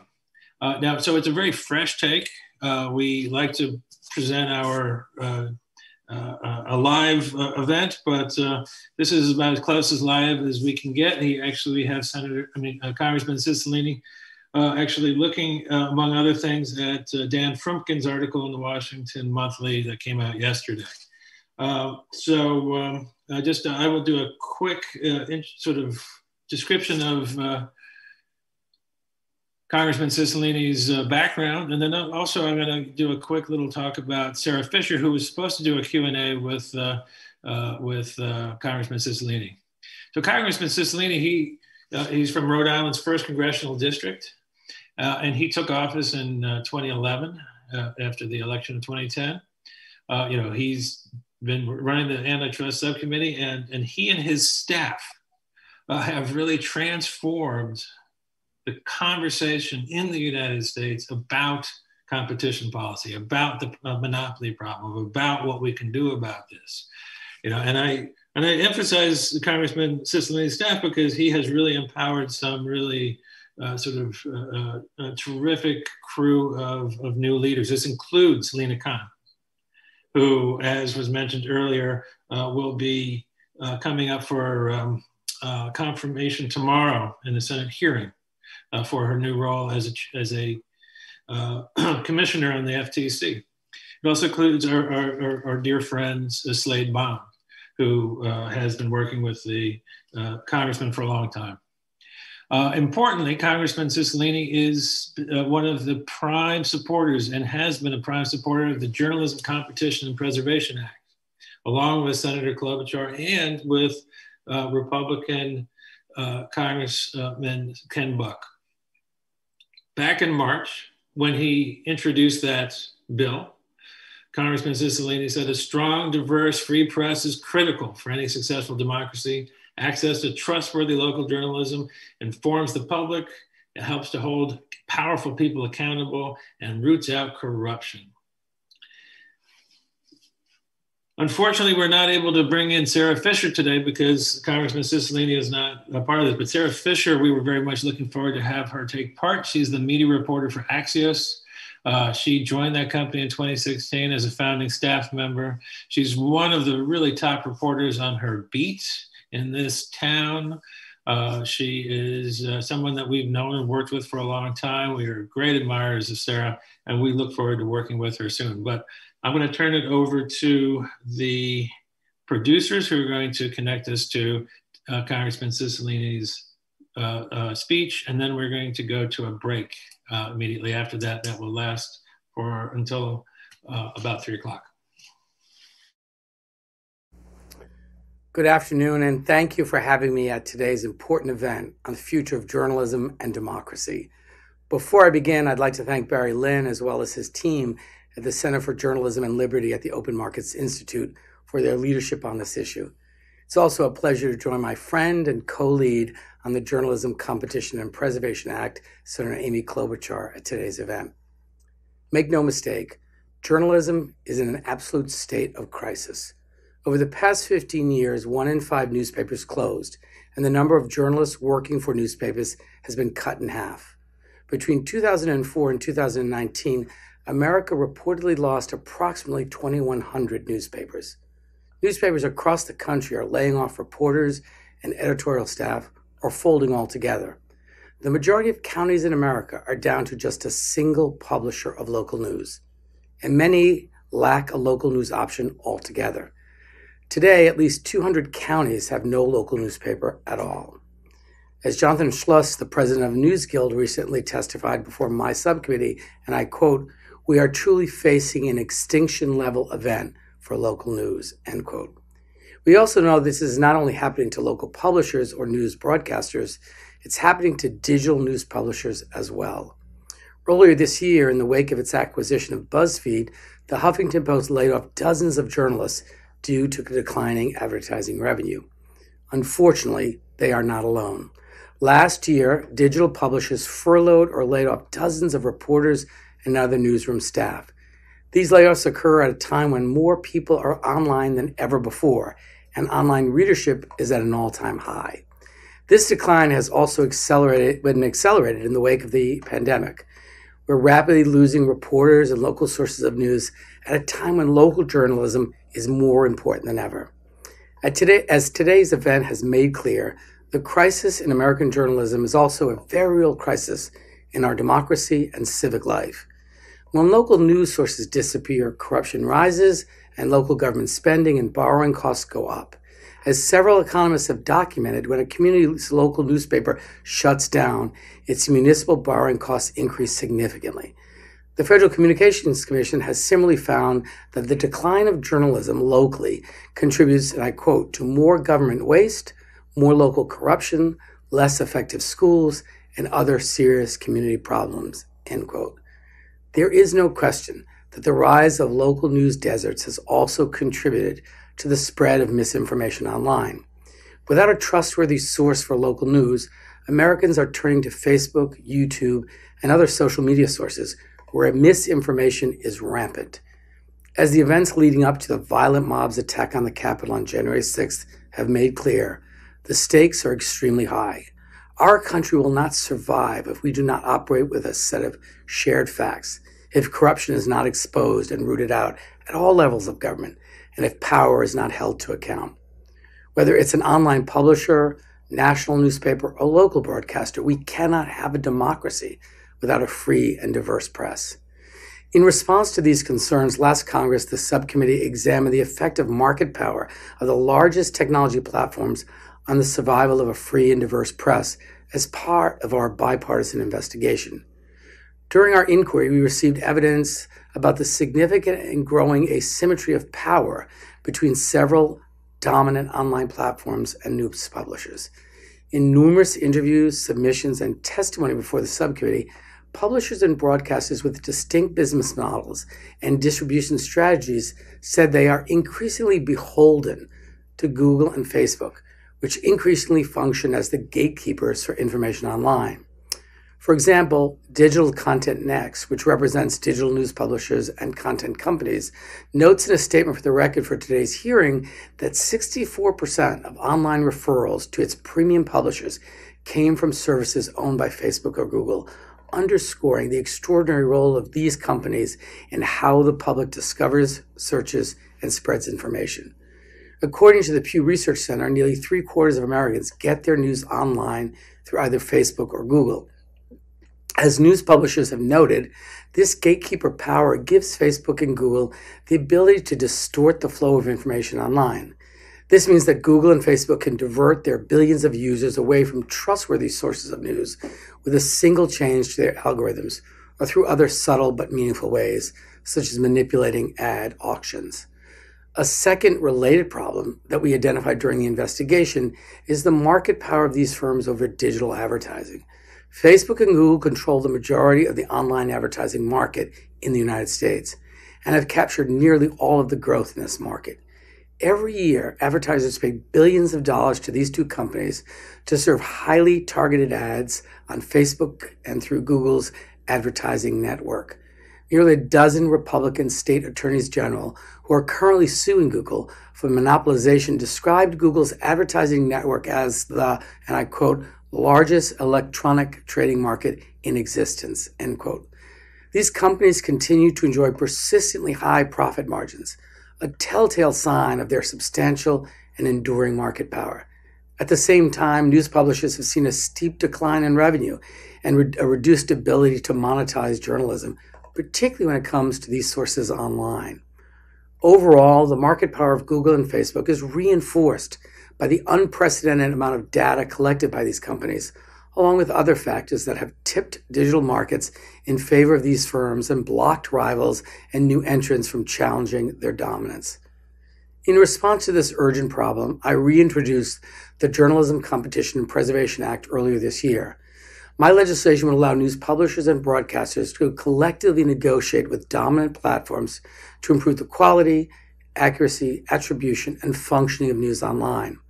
While I do not view this legislation as a substitute for more meaningful competition online, including structural remedies to address the underlying problems in the market, it is clear that we must do something in the short term to save trustworthy journalism before it's lost forever. In the absence of a competitive marketplace or congressional action, there will continue to be mass consolidation and widespread layoffs. What's more, we will continue to see Facebook and Google hold tremendous sway over journalism through their monopoly power over digital advertising and their role as gatekeepers online. This point was underscored by Dan Frumkin, who, in an article published yesterday in the Washington Monthly, about how Facebook is selectively funneling money to major news publishers as part of its Facebook News program.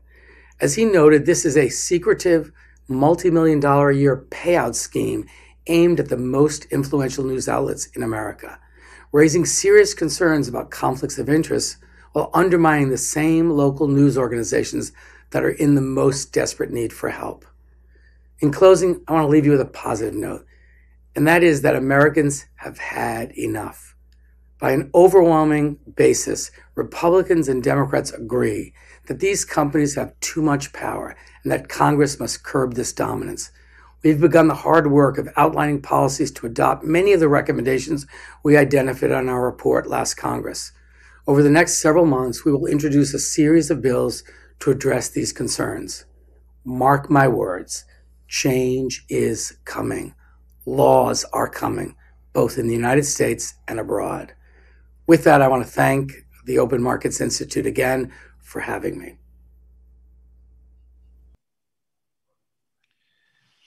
Well, there you have it, everybody. We have a promise from Chairman Cicilline. Change is coming.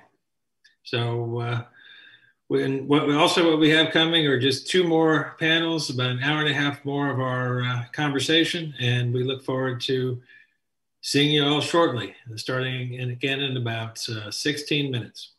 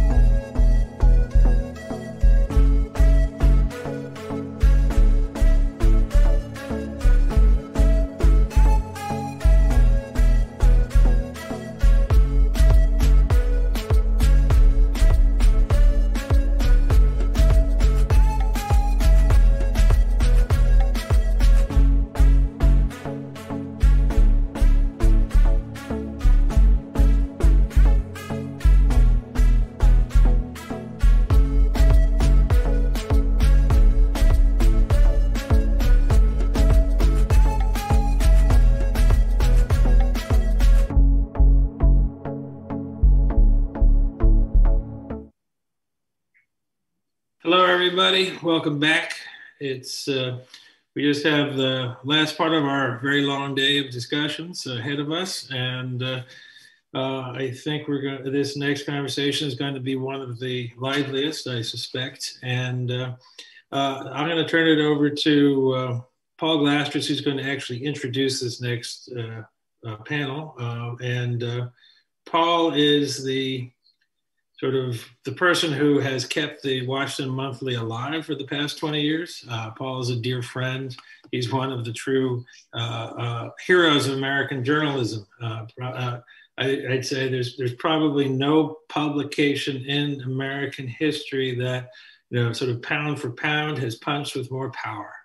The Washington Monthly has, really, as a partner to us here at Open Markets, has, from our point of view, has been the backbone of this fight against concentrated power.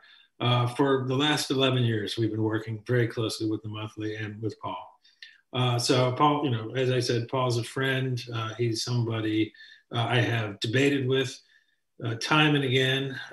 We have had loud debates, but every single debate has ended up coming back to a hug. And I'm sure that after COVID, we'll be hugging again and debating again. So anyway, Paul Glasters. Barry, thank you so much for the kind words. I'm just so grateful to you and your whole team at Open Markets Institute and the Center for Journalism and Liberty for so many years of partnership, going back 11 years ago to the great piece that you and Phil Longman did, Who Broke America's Jobs Machine, based on your book Cornered, which really did break open this whole tomb of riches of anti-monopoly. And we've been mining it together ever since. And it's now become just a giant movement. And your vision and leadership's been, just immensely important in all that. So thank you for this. Going back a decade before that, almost 2 decades ago, the Washington Monthly, like so many publications, invested heavily in transforming our website, in part to garner digital advertising. And for years it worked beautifully. And then the prices of our digital ads plummeted. And it really was a tough burden on us. And it took us a while to fully realize the reason behind the decline. And that is that Facebook and Google were in the process of monopolizing digital ad revenue. In part because of this experience, we devoted an entire issue of the print magazine, in partnership with you all, and with sponsorship from the Knight Foundation, to explore the role of platform monopolies in undermining the business model of journalism and what can be done about it. One of the stories in that issue by University of Illinois professor Dr. Nikki Usher revealed that Google and Facebook have become the 2 largest sources of donations for-profit and nonprofit journalism in the United States. Usher also showed how frustratingly hard it is to track the money because of a lack of disclosure and the complicated ways the funding flows, and why individual press outlets, many of which are struggling to stay alive, might not want to be totally diligent in digging in to the broader story of these huge donations. So yesterday, again, in partnership with the Center for Journalism and Liberty, the Washington Monthly followed up with a major investigation by Dan Frumkin, veteran Washington journalist and editor of Press Watch, into one important part of the overall story, how Facebook has been funneling millions of dollars to the New York Times and other major news outlets under the cover of launching a little-known feature called Face News. You heard Congressman Cicilline talk about that story. It's getting quite a bit of play. While the exact terms of these deals remain secret, the Wall Street Journal had previously reported that each agreement was worth about $3 million. But in an exclusive interview with Frumkin, former New York Times CEO Mark Thompson said that the Times is getting, quote, far, far more than $3 million a year. Now, as someone who works every day to keep a journalistic enterprise financially viable in these difficult times, I know the decisions on whether publishers can remain independent while taking money from the very behemoths that are destroying our industry's business model is not an easy one, especially since many of these outlets are doing superlative work under tough conditions. But it is a question that not only those of us in journalism, but anyone who cares about the future of the press and democracy has to wrestle with honestly. So I am eager, and I hope you are in the audience, to hear the debate that's about to happen among 5 media professionals and scholars who have been on the cutting edge of the digital revolution and have thought through long and hard on this question.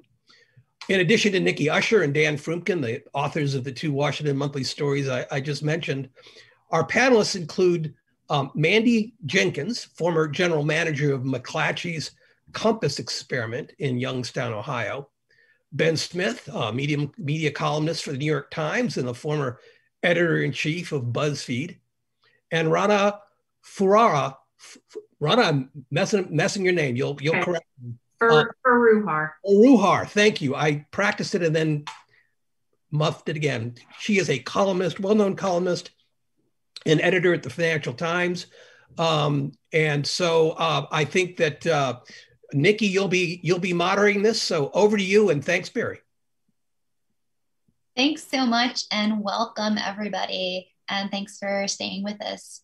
So I guess I just wanted to make one thing clear before setting out some questions for you all, which is that these are not donations, right? There is nothing philanthropic about this Google and Facebook money. It is not coming through a 501c3. It is not coming through a foundation. In fact, it's coming from marketing budgets. So we need to be really clear, because while these companies use terms like grant and donation, right, these are not grants and donations. And it's also really important to know that sometimes the money promised isn't even real money. So when Facebook announced $100 million to go towards COVID relief for newsrooms, 75 million of it was actually for ad credits so that struggling local news organizations could buy more ads on Facebook.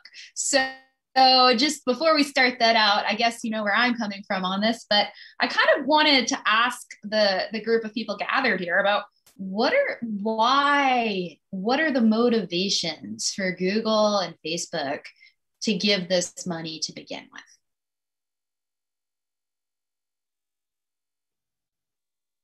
Want to pick a panelist?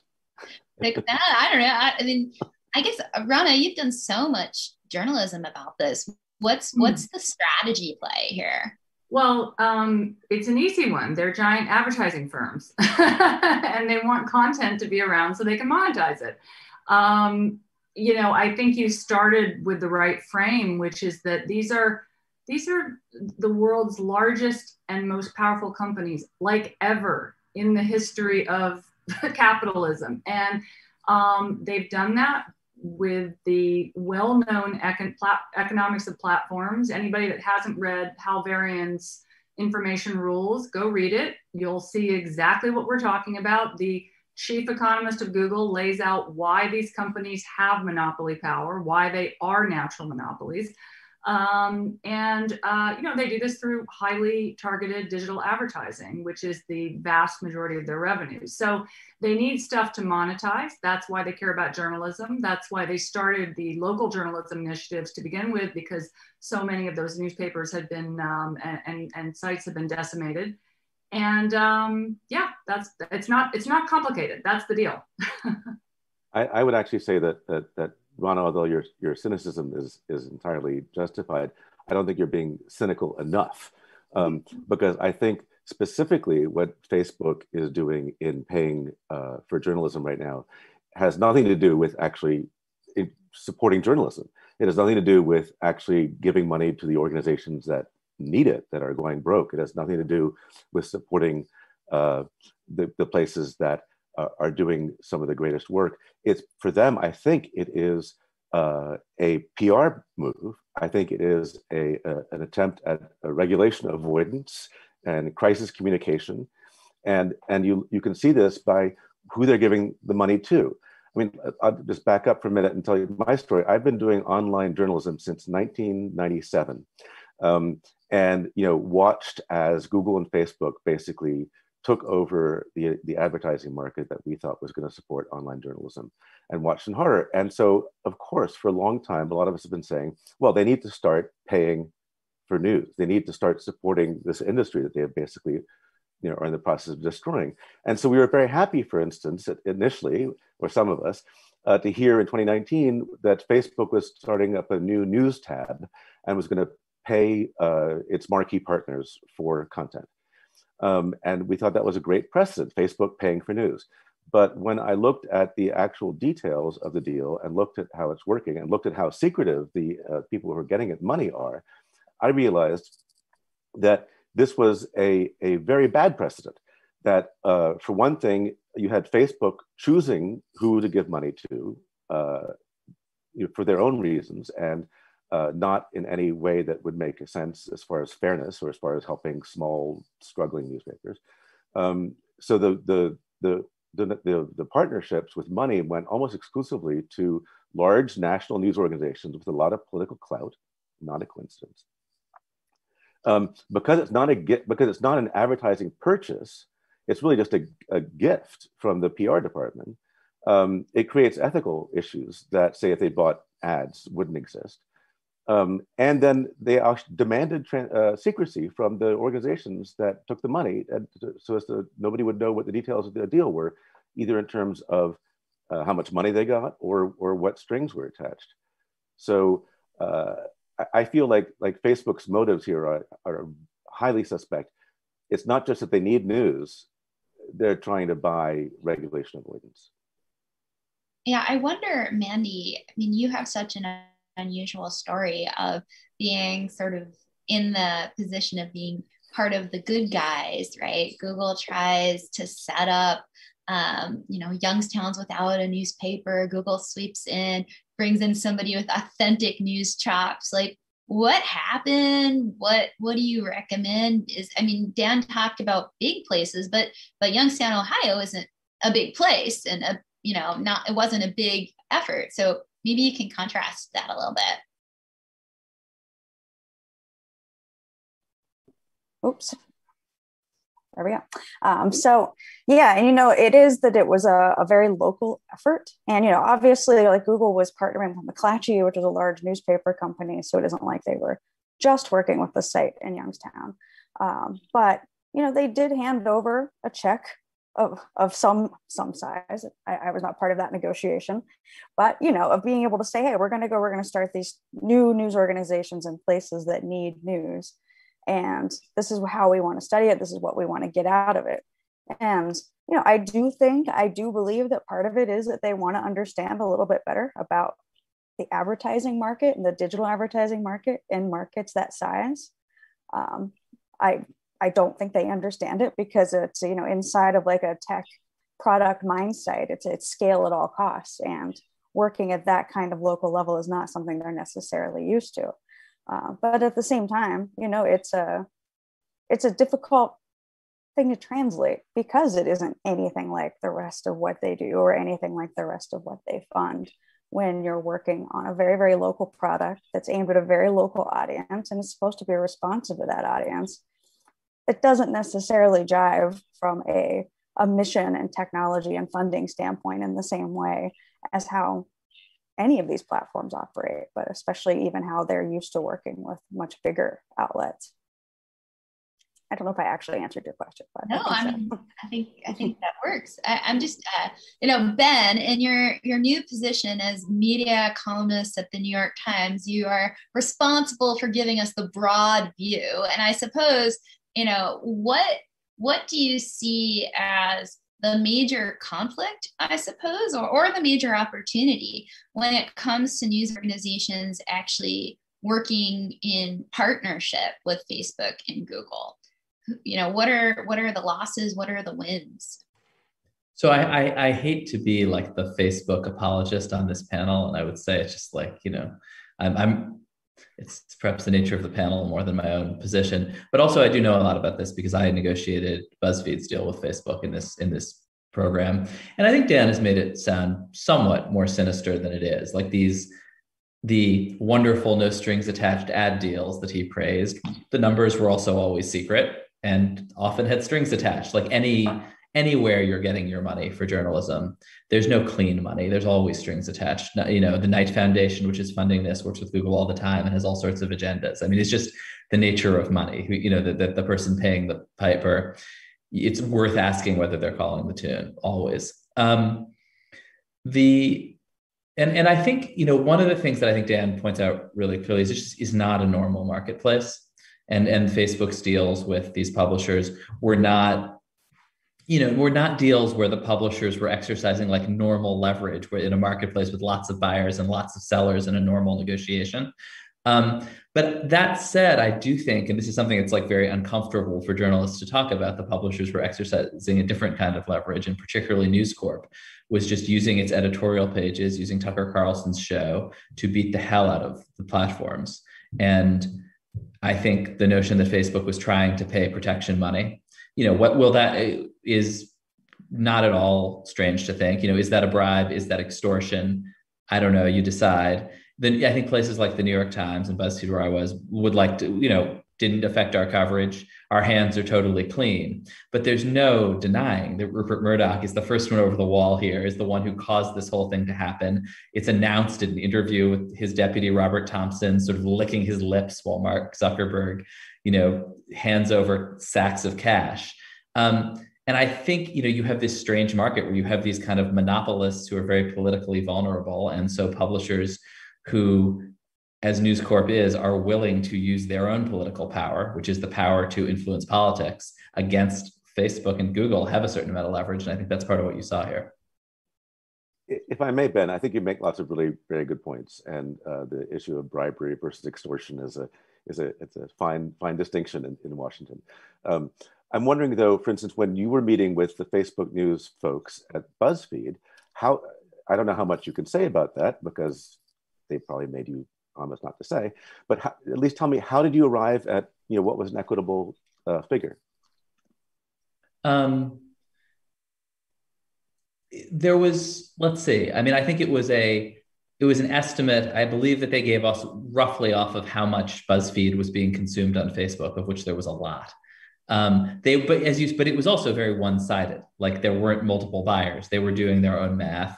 We were sort of like, well, that feels like a decent value exchange. Like we do, like at BuzzFeed, certainly, because we were free. We felt like, look, we're like contributing a ton to this ecosystem of reliable news that people are consuming on Facebook, where a lot of other places have paywalls and in some sense are, you know, if you aren't, you know, if you're not a paying customer, sorry, no quality news for you. And so, you know, we felt, and so, but it's, and so I didn't, there was certainly never any kind of explicit or implicit, we expect this to affect your coverage stuff. That said, does Facebook at some high level hope it'll improve their coverage? Of course. And I think the only nuance in that is that I do think that part of the reason that Facebook gets negative coverage, one of the parts, is that journalists perceive accurately that it's destroying the news industry and that they think that's bad.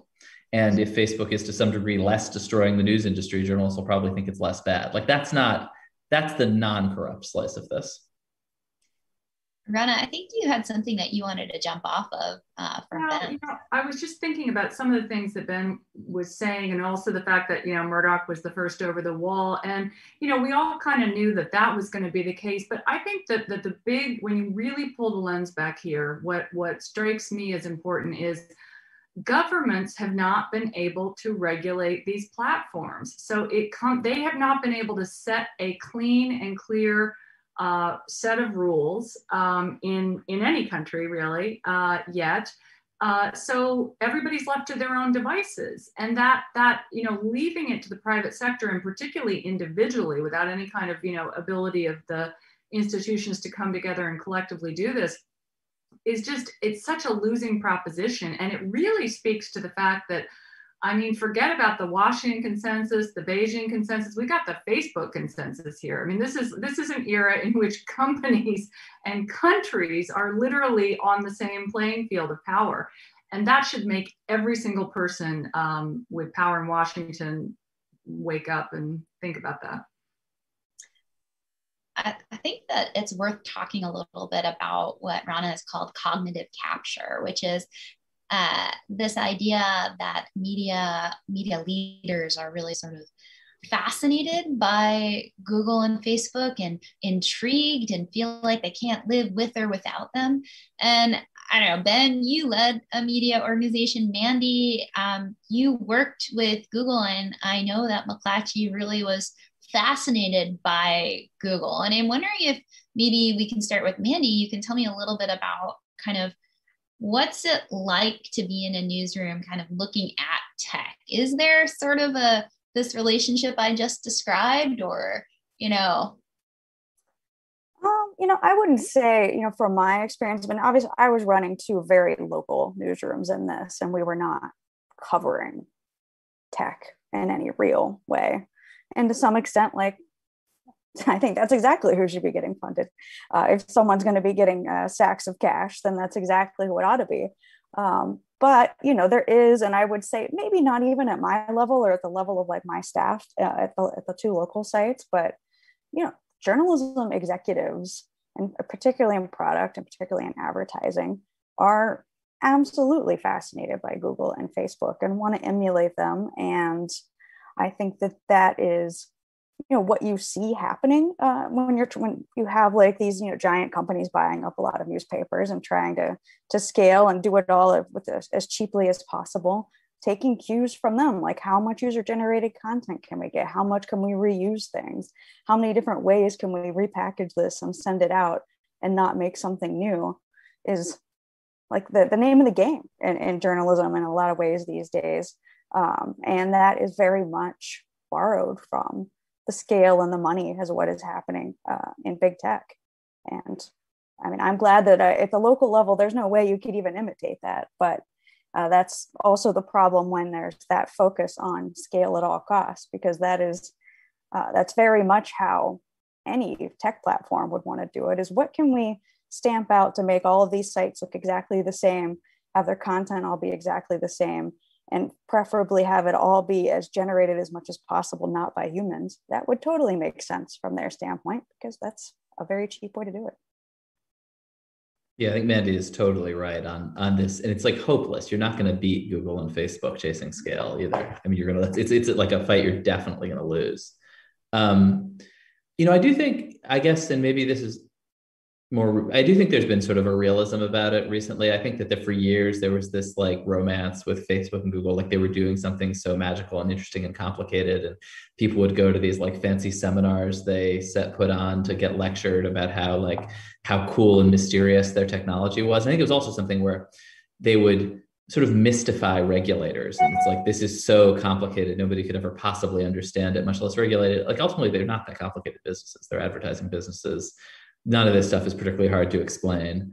And I do think that now there is much less sense of, wow, they're doing something so special that we can't do. This tech is so far out of reach. I mean, a lot of the publishing software has just gotten a lot better over the last few years. You can, as an individual, pay $10 a month for pretty decent publishing software as a service in a way that was not true before. And I think that, yeah, the sort of the great mysteries of tech were mostly marketing nonsense and have mostly dissolved. I mean, the one exception to that, I think, is that Facebook's advertising product is just extraordinarily good, and that's a thing that people do have to reckon with. Like, if you're local advertisers aren't using Facebook because they've been tricked by someone, or because newspapers were offering something just as good. There is, I mean, the level of targeting, which Apple may be breaking to some degree this year, is a real competitive advantage. I could pick up on something Rana said about government action here. I'm wondering, I mean, I think all of us would support this notion of Facebook and Google somehow their money being transferred back to the journalism industry.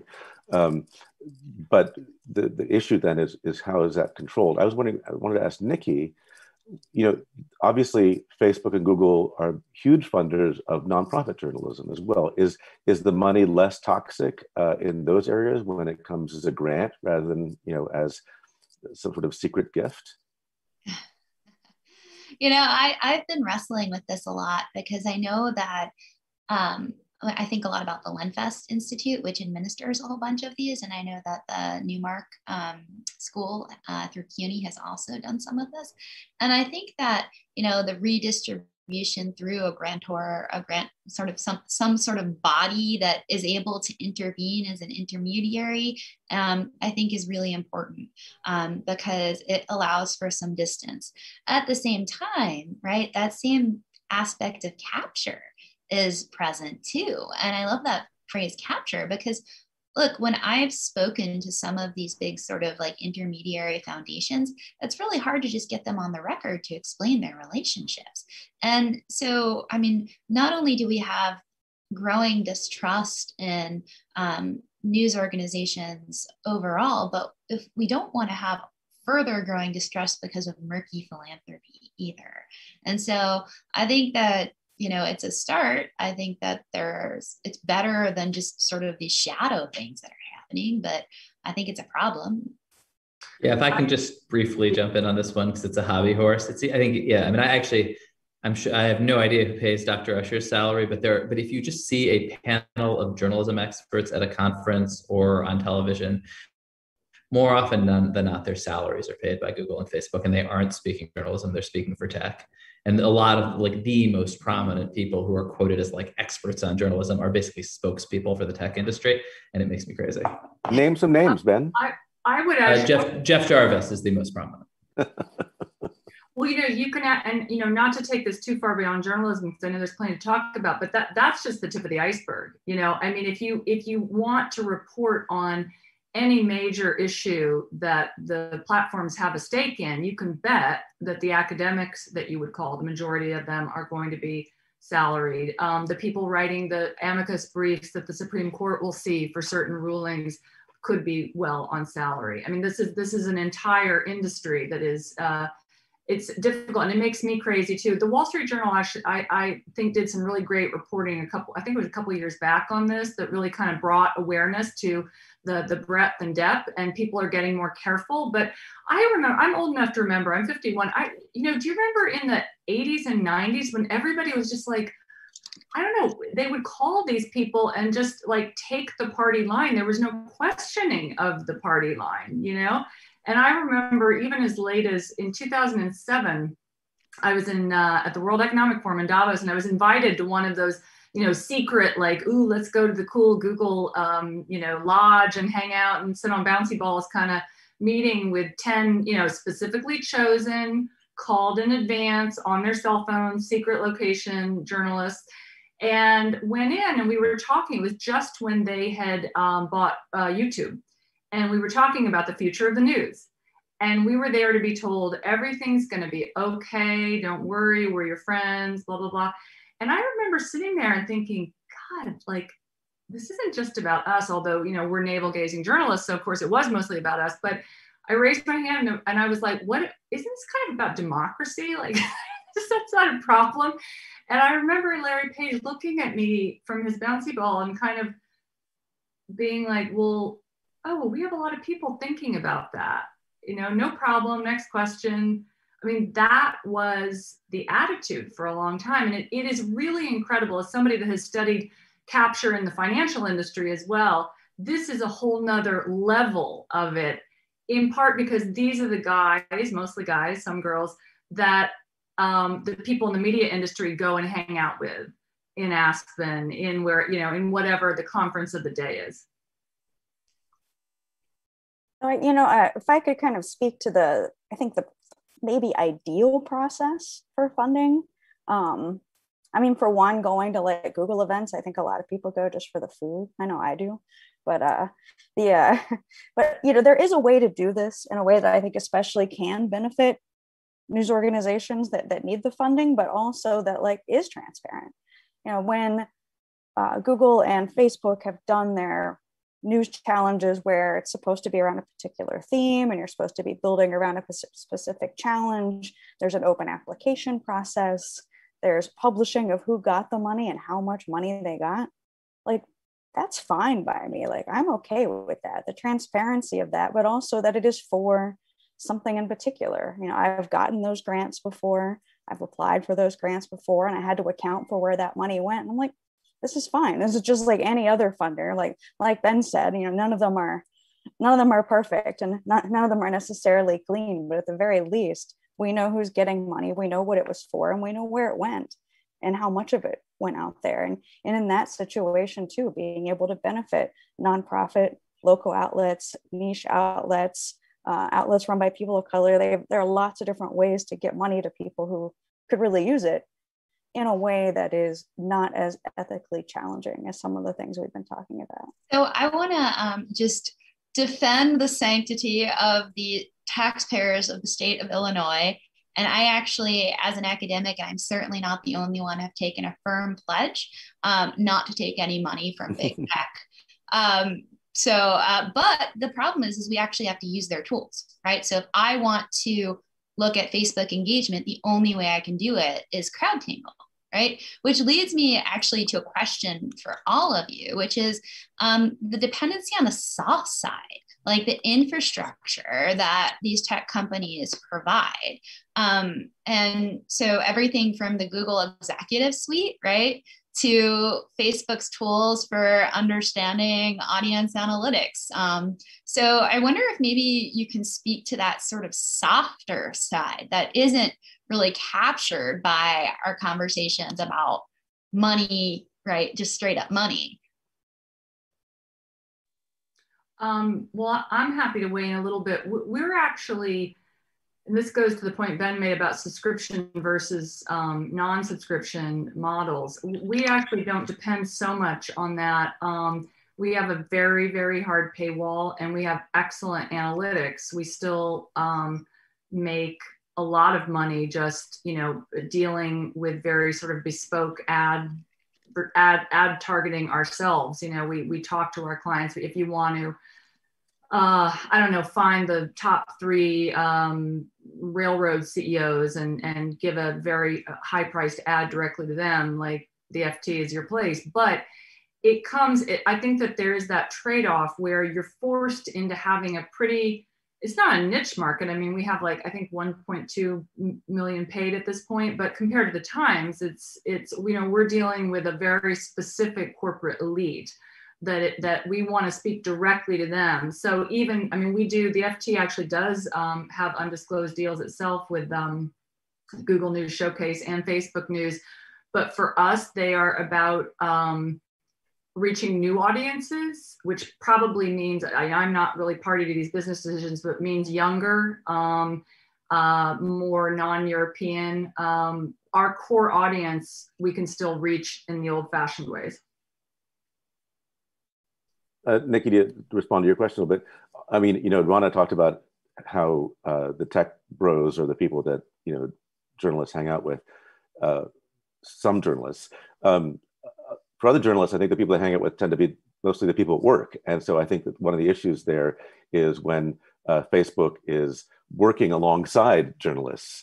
For instance, again, at the Times, Facebook has given an secret amount of money to support the augmented reality lab there. I think they have 12 engineers or something like that working on augmented reality, which is actually mostly used on Facebook and Instagram, which is owned by Facebook. There's influence all over the place. It's a miasma. I want to get back to something that Mandy said, and I think it's really important, which is the question of, are there any righteous recipients of tech money, or is this something that really does need to be mediated in some other way? In other words, I guess, if we could fix everything, but still have a cash infusion coming from big tech, where ought it go? Is there a morally okay place for it to flow? I mean, the best argument that I heard in response to the issues I was raising in my article is, what are you supposed to do? Not take the money? I mean, so I think in the short term, we have to cut people a lot of slack. I mean, I think that I think in the medium to long term, we've got to come up with some more elegant solutions. And so I would talk about ways that they can give money at arm's length, ways that that they can be distributed more equitably. To Mandy's point, there are certain things that are much more public and upfront compared to others. I think those are terrific. Although even in those cases, I think the money can be diverted in ways that are not necessarily great for journalism. For instance, Facebook and Google's obsession with throwing a lot of money at fact checking.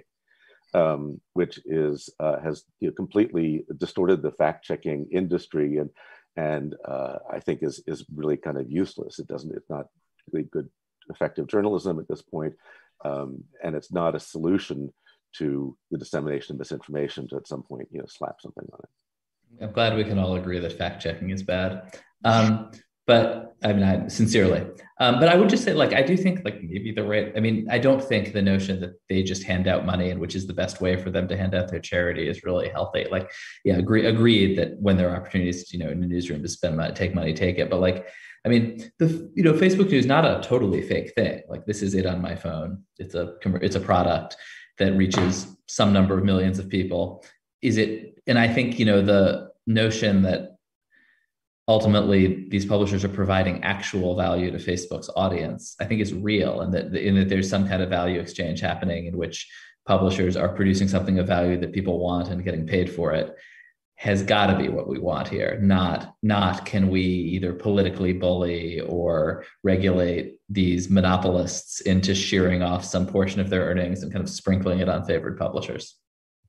And also add on to that, Ben, that I think that there's also a challenge in that even if you are partaking in one of the tools that they want to bring news into, whether that's Google News Showcase or that's the Facebook News tab, we have no idea how those outlets are doing and what kind of traffic they're actually sending anywhere. Even as a publisher who has been a part of those, I've not been able to see exactly what is coming from there and what is coming from one of our readers sharing something on Facebook, or a local group who really hates people wearing masks. Like, that's usually where our traffic is coming from. It's not actually from, the Facebook News tab, most likely.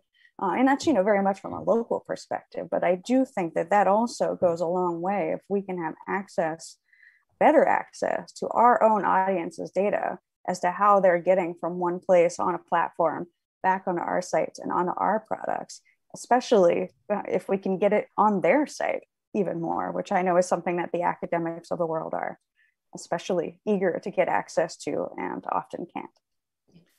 It's funny. I think that often in newsrooms, they say like they want to give you data so that you will do what they want. In some ways, I would prefer that they license our content, that they spend their money licensing it and they do whatever they want with it. And I never know what they do with it. And there are platforms like Smart News that just like need content, pay money for content, take it, license it, do whatever. Like that, in some ways, is a preferable business model. Like, I just almost prefer the signal sent by money than by data. So, I mean, I think what's funny is this reminds me a lot about the old school aggregation debates, only there's something a little bit darker. And I think it's because the political economy of all of this is that, the big organizations are able to actually call up Apple News. They're able to discuss and have conversations with Facebook. And what we've seen with Murdoch in Australia, and I want to tip this off to Rana, is that a single company can cut a preferential deal and throw regulatory efforts under the bus. And so I kind of just wanted to get Rana's thoughts on this into the panel. Yeah, no, it's I'm torn. I mean, I do agree. I agree that Murdoch's deal made it harder for everybody else. We knew it would. But at the end of the day, these companies, any company, none of us should be policing ourselves.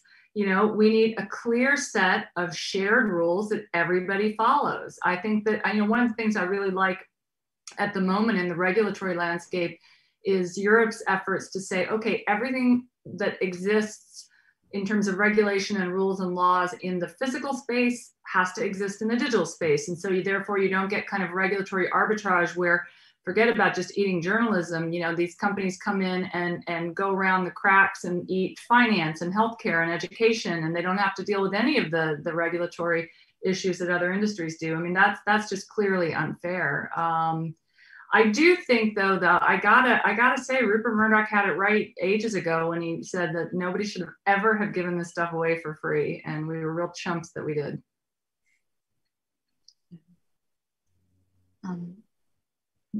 My guess is that we only have time for just a little bit more. So I guess if there were one thing that we wish were more transparent when it came to Google's and Facebook's dealings with news organizations? Maybe in one word, you could respond with what that would be. I just think everybody should be radically transparent about their relationship with Facebook and Google. I think it's the least we could expect from a news organization. And I do want to just respond to Rana. I do think the news had to be free at the beginning, or else the internet would never have become what it became. And I still think there are ways for a lot of it to be free. I think it's essential for a lot of it to be free.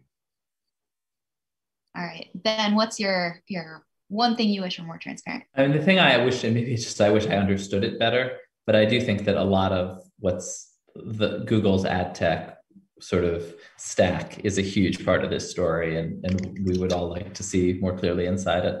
Or maybe if we did, it would be confusing still, but probably not. It's one of those things that they like to mystify, but isn't really that confusing. Yeah, I think I'd agree with Ben. Open the black box, algorithmic audits. And I think just even beyond this, the algorithmic audit, I think also of just knowing the reach. I mean, how many people is this actually reaching? Real live people who have seen more than 3 seconds of this video and are actually reading this article and are actually clicking in this. Those numbers have been fuzzy for years. And I think getting a better idea of that is going to be huge as well. So I was misinformed. I wasn't misinformed, I was just wrong. And we actually have a little bit more time to chat. And I guess something I was really curious about when I was talking to folks for my work with OMI and CJL was the culture clash that emerges. And I think we started to hint at that, but let's presume we're going to be some sort of partners and that's inevitable. How would you describe maybe the culture is the same, maybe the goals are the same, or maybe they're not? I know, Rana, maybe you can hit this off. Yeah, no, I think it is a very stark culture clash, and I see it more and more in the FT in the sense that there are, because we have to think about this now, and because we have to hire people that think that are either from the tech industry, they're sort of data analytics people, they think about search engine optimization. Their heads are in a completely different space about what to target, how to target. It becomes all about packaging. I mean, it's a very different way. And listen, I'm very old school. I actually just kind of think about what's interesting to me and write about it. And, people that like me read it and seem to, stick with me, and the others that don't, go read somebody else. But those are really different approaches. Now, what we are finding is that there are various metrics that they've come up to judge this, but kind of deep, authentic journalism that is either real scoop-based stuff, or highly opinionated, personal, insidery, things like I do a newsletter with another veteran journalist, my colleague Ed Luce, that's really got a personality and a point of view. Even if it's long, even if it's not, optimized for clicks, that stuff is actually turning out to be more profitable for us over the term of the relationship with our readers. So for us, it really becomes an issue of, do we want to be in a commodity business, or do we want to be in a high margin, high value, long-term business with a select group of customers, which we will grow somewhat, but not at massive scale? And that's where we've decided we want to be. Ben, do you have any thoughts? Sorry. No, I mean, I think it's been well said. All right, Manny, you seem like you. Yeah. I think it's worth noting that depending on who you ask in big tech, that like the biggest problem with journalism and that it's run by journalists and that it has journalists in it, and that if we thought more like tech people and thought more like product people and conducted our business and our culture that way, I have had many conversations with people at platforms who have argued just that we would be better off as a business if we approach things the same way that they do. But their way of approaching things is really not extremely realistic all the time. I mean, you can do that when you're building Gmail, and you could do that when you're building a search engine.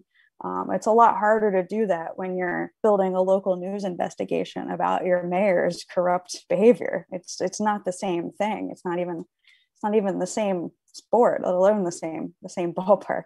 And how would that the work? ethical nuances of that are not something that is part of the product atmosphere or part of product world. As I have someone who has kind of a foot in both product and in editorial, it's not very easy to have both of those things together, but it also means that, people who are of the product mindset do not necessarily understand all the nuances of that goes into journalism. And it isn't just something that can easily be replicated at scale.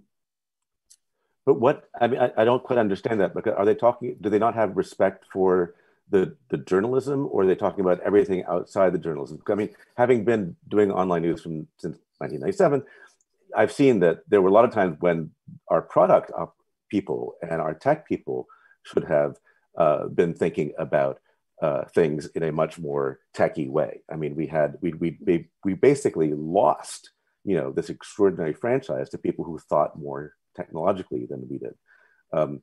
So, shame on us. But what do they think that we should do journalism differently? It's just mind-boggling. I mean, I wouldn't say it's necessarily that journalism should be done differently. It should just be done cheaper and by fewer people. And to say that anyone cares about content that's in a tech company is, I think, a real stretch. I mean, content it's a unit. It's just a unit that's moved and seen by people. It does not mean the same thing that it does to those of us who create it. Yeah, I don't envy Mandy's job kind of translating between those worlds, because it can be like you really want to pound your head into the wall. I mean, obviously the basic insights from tech that newsrooms should listen to, or that you want to do stuff that, the audience actually cares about and wants, which lots of newsrooms don't do. Like, much of what is published gets no traffic, and then publishers yell at tech because no one wants to read their boring stories. Like, that is a different problem and a real problem, but not like the fundamental thing that is happening in 2021 anymore. Well, I mean, I think that you raise a really good point, Ben, which is that supply and demand don't always intersect with the public interest, right? And I think it's very obnoxious for a bunch of people who would, if this were normal times, be sitting in Washington to talk as if they could speak about the public interest, right? And so I think something I wanted to raise, by that logic, right, the news that people want to consume is deeply hyper partisan content that is maybe factual, maybe not so factual, morally consistent though, weirdly, right? And I'm wondering, what's the role? What can institutional news media do with tech other than fact checking to try to reckon with this?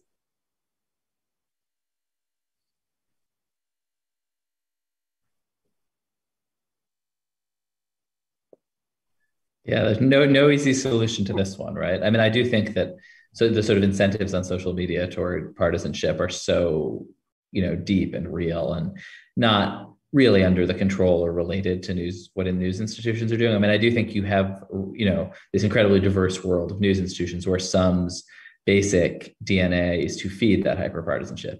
Fox, MSNBC, that's their whole reason to exist, and predates the internet. And others is to, and others sort of value to their audience is like the FT, for instance, is to say, like, we're going to just give you the facts with which you can make up your minds. And maybe there's a kind of like neoliberal slant or markets slant, but if its readers thought that they were being spun too hard, they would cancel their subscriptions. And so, I mean, I do think the rise of subscription media will pull in both of those directions at different times. Can I take advantage of the fact that Ben is being such a good sport here and ask you a question? So I focused on the New York Times in my story for a variety of reasons, one of which was that Mark Thompson, the former CEO, had been really eloquent in describing the sinister influence of Facebook on news and talking about the need for collaborative deals rather than individual deals and so on. And then he, turned around and made this deal with Facebook News. And also because, of course, the Times is the newspaper record and is so influential and sort of, sums up sort of the ethical sort of, weight of our business. So do you feel like at least the Times should be transparent about this deal? Should they disclose it when they write about Facebook? Should they be upfront as to how much they're getting? Let's see. I'm not a spokesman for the Times. I've been there for a year. I thought about this a lot when we were at BuzzFeed because it was my job to think about it. So I think I'd rather talk about that, although I guess my opinion would be the same, which is that if we are writing about when we were writing about anything vaguely related to Facebook's news initiatives, we disclosed that we were taking their money. But if we were writing about how, that we were in a business relationship with them, but if we were writing about a murder that had happened and quoting from a Facebook post, we did. It was sort of when it was relevant. And by the way, advertising is pretty sinister. All transactions should raise eyebrows. There wasn't some pure news. And news has always sort of been done in spite of the people who provided the money for it, or often has. And so I guess, in these media companies increasingly just have financial relationships all over the map. And I guess there's sort of a balance of, is it, where should you disclose it? I don't think it should be hidden or concealed. I think when you're writing about anything related to that program, you should disclose it. But, and maybe you should have some page on the site where you disclose all of this stuff actually.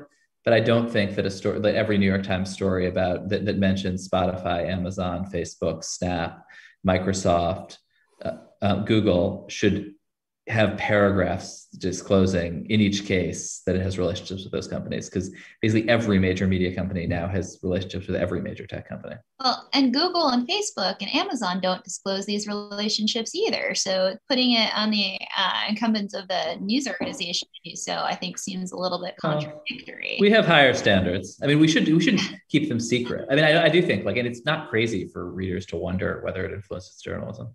Yeah. Just to pick up on what Ben said, and I guess we're almost out of time, but I agree that there are always a lot of icky deals over the years that, I've certainly worked for publications, not so much the FT, but, when I was in magazines for a long time, you would get literal sections that were paid for by energy companies or telecoms. And, what was good and bad about it is you could actually tell, because you wouldn't want to read these stories typically. There was green cards for 5 pages, that's pretty easy. Part of the problem here is the opacity and the asymmetry of the transaction, not just the payment of the publishers, but the way in which the algorithmic targeting works. That to me is the core problem. You can go way back to sort of Adam Smith Capitalism 101 and say you don't actually have a fair market. He literally would have said you don't have a fair market if you don't have an equal and clear understanding on both sides of what the transaction is. You never have that when you're dealing with these companies. You simply do not. It's not in the business model. I think it's a great point. And I think the opacity is something that potentially does have a public policy element to it in terms of mandating more disclosure. Well, and there's also, looking historically, there's a big difference between, the local hardware store and Google and Facebook, right? And so I think that we need to be careful when we think about these sinister deals, right?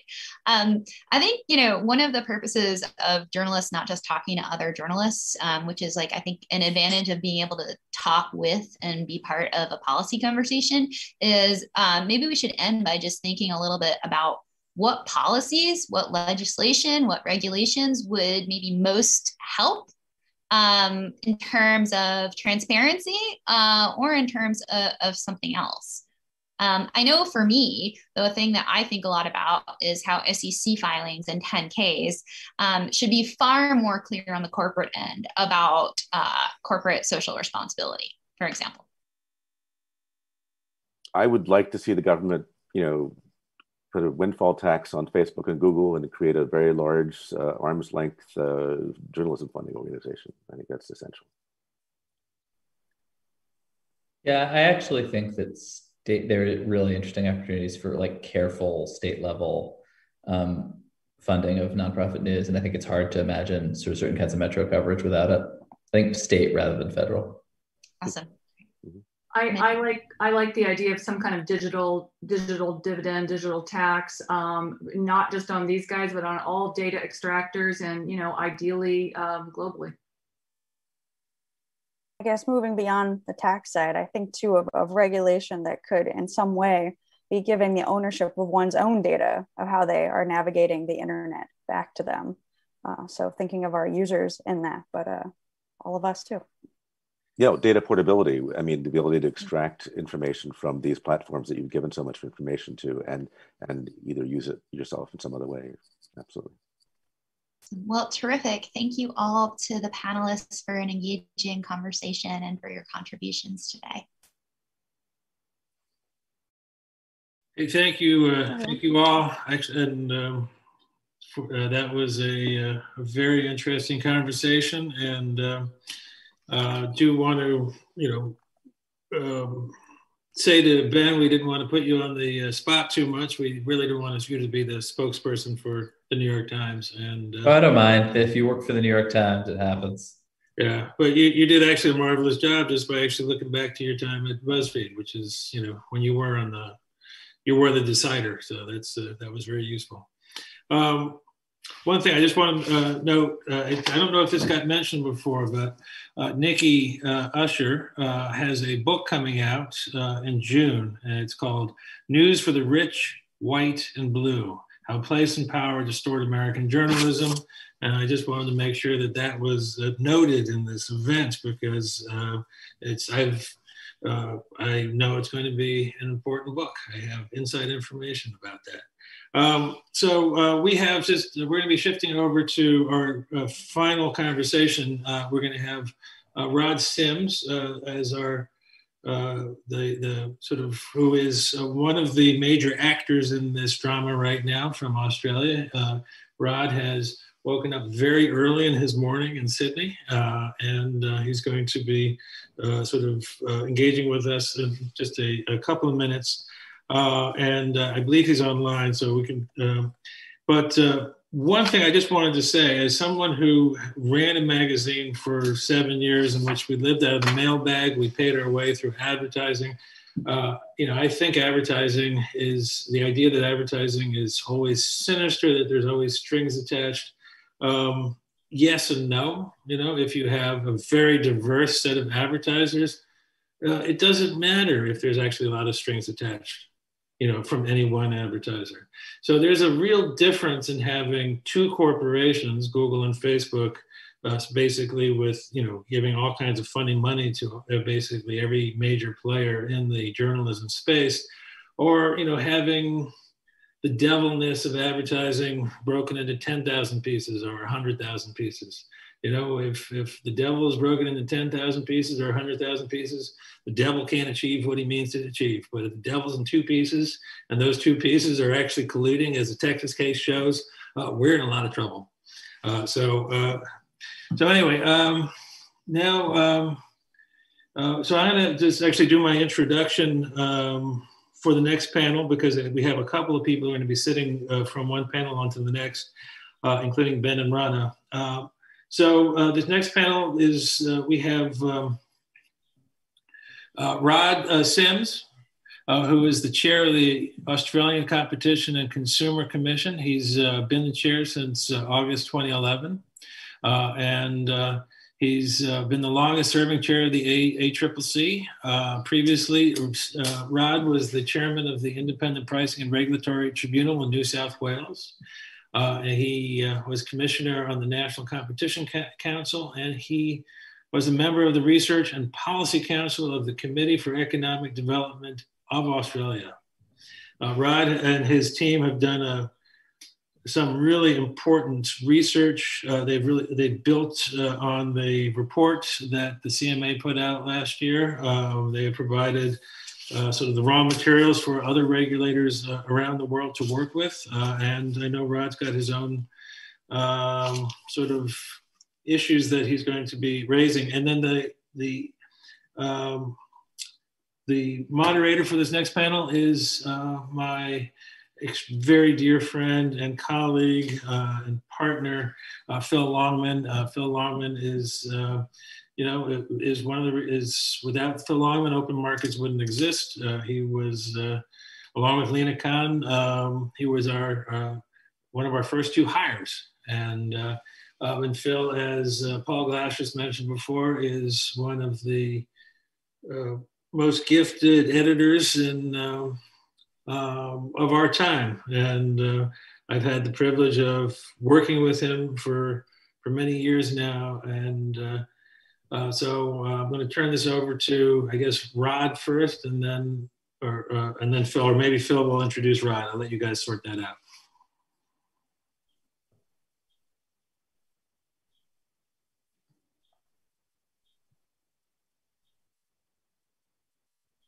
Here I am. So hello, everyone. And thank you, Barry, for that very generous introduction. We've been hearing all day about Rod Sims, the Honorable Rod Sims. And we're so grateful that he's finally woken up. Because we've been waiting for you to wake up. So now it's 6 a.m., I believe, where you are. And your name has come up in many different contexts throughout the day because in many ways, the eyes of the world are on Australia when it comes to this subject. Just noticed that CNBC just moved a story a few hours ago with the headline, "After Australia, the wrangle between publishers and big tech has reached new levels." So you are, I think, in some ways the man of the hour here. And we would love to hear you talk a bit about what's going on in Australia, for those who don't know, and what your role is. Does that sound good for you?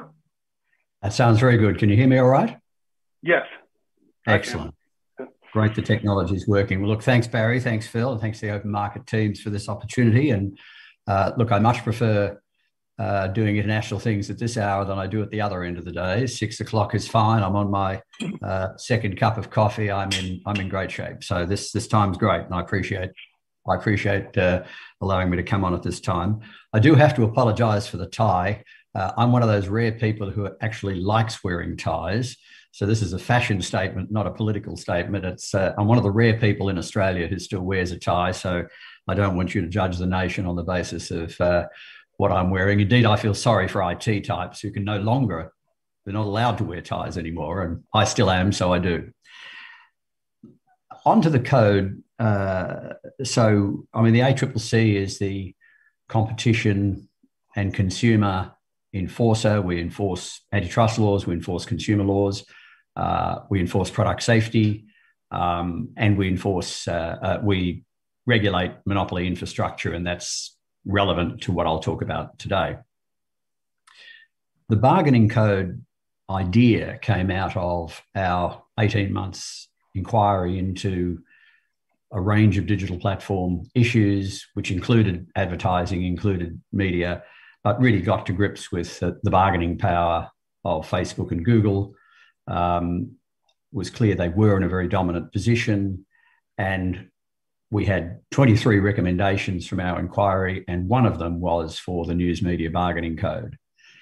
The idea of the code is to even up the bargaining position between news media businesses and Google and Facebook so that you can have a proper negotiation over what's the appropriate value transfer between the two. Yes, the platforms provide value to the news media businesses in terms of links, but I think there's much more value going the other way. Google search depends a lot on getting media links, coming up with media links. Facebook, of course, they call it the news feed. Of course, it covers a range of things, but it does provide news, amongst other things, as it tries to provide an all-in social media service. So the idea of the code is to even up the bargaining power, because otherwise you just can't negotiate with a monopoly. And Google is effectively a search monopoly. Facebook's very close to a social media monopoly. So it's impossible to have a proper negotiation. All you get is a take it or leave it arrangement. So what the code does is it sets up a negotiate arbitrate framework. That means both parties are required to negotiate, and if they can't reach a deal, it goes to arbitration. That ability to go to arbitration is what evens up the bargaining power. You can't just say it's take it or leave it. No, you've got to negotiate, and if you don't, it goes to an arbitrator. Now, no one wants it to go to an arbitrator, but the fact that it can evens up the bargaining power, and you can then do commercial deals, which otherwise you cannot do with Google and Facebook. So the code brings about commercial deals, fair deals that otherwise you wouldn't have. So, and of course, the importance of that, which is why we're here, is that it allows media businesses to get appropriate payment for their content. And absent the code, absent the ability to have proper negotiations, you would not get fair payment for content. Therefore, journalism would suffer, and therefore society would suffer. It's quite clear that journalism is a crucial underpinning of our society. You need a range of it, you need diversity, but you need it because it is the crucial, it's one of the key ingredients of society. So you have bargaining imbalances in a range of places in society, and some matter, some don't. But this bargaining imbalance matters because it affects how much money goes to journalism. So it's a negotiate arbitrate model. It's a model that we use when we have monopoly infrastructure. It could be, it started with telecommunications, where our dominant company that provided the copper wire to people's homes was required to provide access so that other telecommunications companies could come in and compete with it. And so a negotiate arbitrate arrangement was set up. But it also applies to gas pipelines and potentially can apply to a whole range of monopoly infrastructure. So that's where it comes from. And yes, it's been adapted to the media bargaining position, but that's where its philosophical roots come from. I should add very quickly that the code allows collective bargaining. Now, I understand we'll get onto this topic a little later, and I understand it's, to me, strangely, something that's controversial in the US. But when you've got a monopoly, our law allows the players who want to connect to the monopoly, say a bunch of companies trying to send minerals overseas, and we've got a lot of those in Australia. But if you've got a monopoly port, our system allows them, the users of the port, to collectively bargain with the port. That brings about more even bargaining. That brings about more economic efficiency. So we did find it strange when we had arguments from Facebook, particularly, that allowing collective bargaining was somehow in violation of antitrust principles. That statement misunderstands what antitrust is all about. Antitrust is about promoting economic efficiency.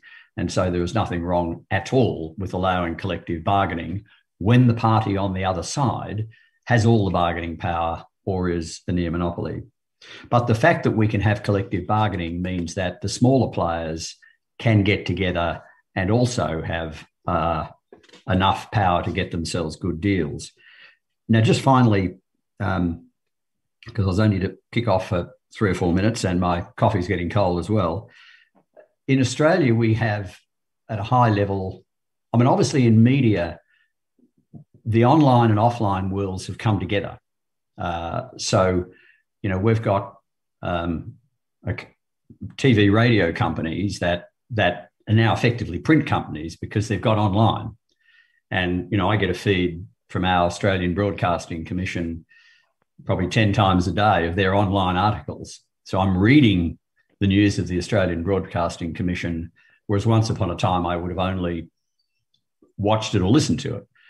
So you've got that coming together. In Australia, we've got 4 large media organisations covering print, TV, radio, and a lot of people still get their news from TV and radio. All of those TV, radio, just about all of them have an online presence.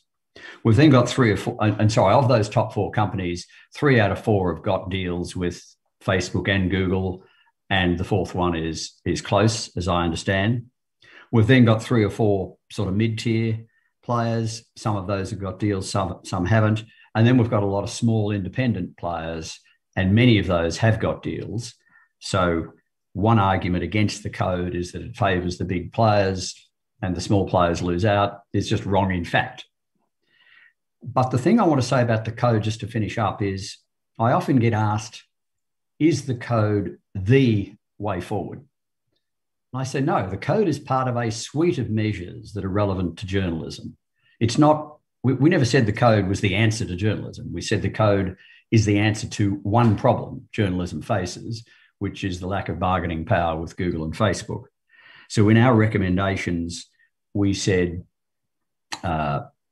provide funding for particular types of media, particularly in regional areas, local council coverage, all that sort of thing. That's happening. Also funding for our newswire and government funding there. In Australia, we have considerable funding for public broadcasters. So one of the big four, the Australian Broadcasting Commission, is government owned, gets $1 billion a year. But we also have a second publicly owned broadcaster and radio player as well, Special Broadcasting Service, which is actually quite big. So yes, the code gives more money to the bigger media companies. I mean, it has to. This is evening up the bargaining position. This is allowing bargains. So if you employ more journalists, you'll get more money because you're providing more content. So the code was aimed at a fair bargain between the media companies and the platforms. When people say to me, yes, but it doesn't, particularly target new journalism, it doesn't weight the money more to smaller players, I say, well, that's a different objective. Our objective was to make sure journalism as is gets its share of its appropriate return on the value it creates. If you want to, in addition, and I say in addition, give money to smaller journalism companies, absolutely do that. And we recommended, and the government is doing that. So that's a different way of dealing with things. And of course, we've got our public journalism. We also recommended taxation benefits for philanthropic contributions, provided they're completely independent to the media, and a range of other things, which I won't go into. So my key point is the code was never meant to be the answer. We happen to think it's a very important part of what's needed to sustain quality journalism going into the future. So with that, Phil, I'll leave it there. Happy to take this wherever you want to take it, and I'll drink my coffee. Okay, drink up. Thank you so much for that.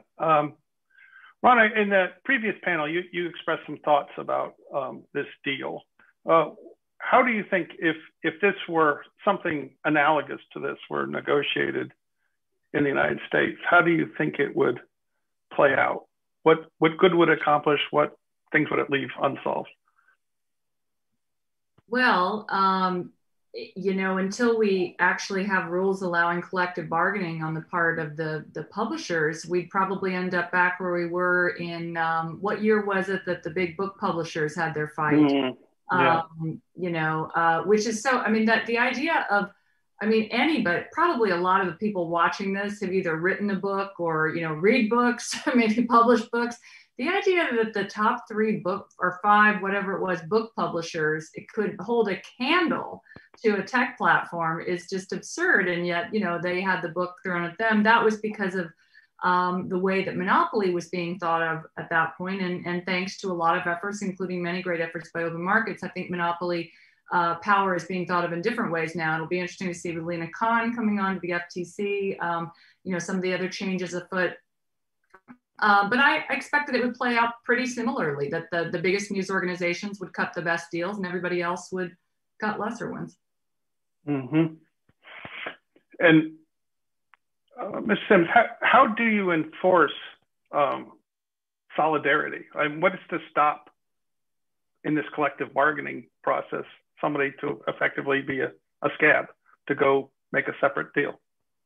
Thank you for that. That is the key difference between a negotiate arbitrate model and collective bargaining, right? If collective bargaining is on its own and does not have arbitration, then you run a big risk of, and I guess that's the issue in the US, where you've got a bill to allow collective bargaining, but there's no arbitration. Right. So the question you've posed is exactly the right ones. What are Google and Facebook going to do? They're going to do deals with some players. They're going to pick them off, and that's how it'll play out. And so you've got that problem.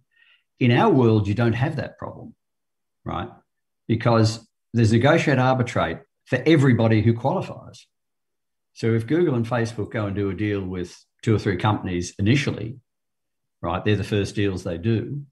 And the first deals, well, then the other players have still got the right to negotiate and to go to arbitration in their own right. So they're not cut out. The problem with collective bargaining without arbitration is you can have selective deals which cut the others out. You can have scabs, if I picked up your term correctly. Mm-hmm.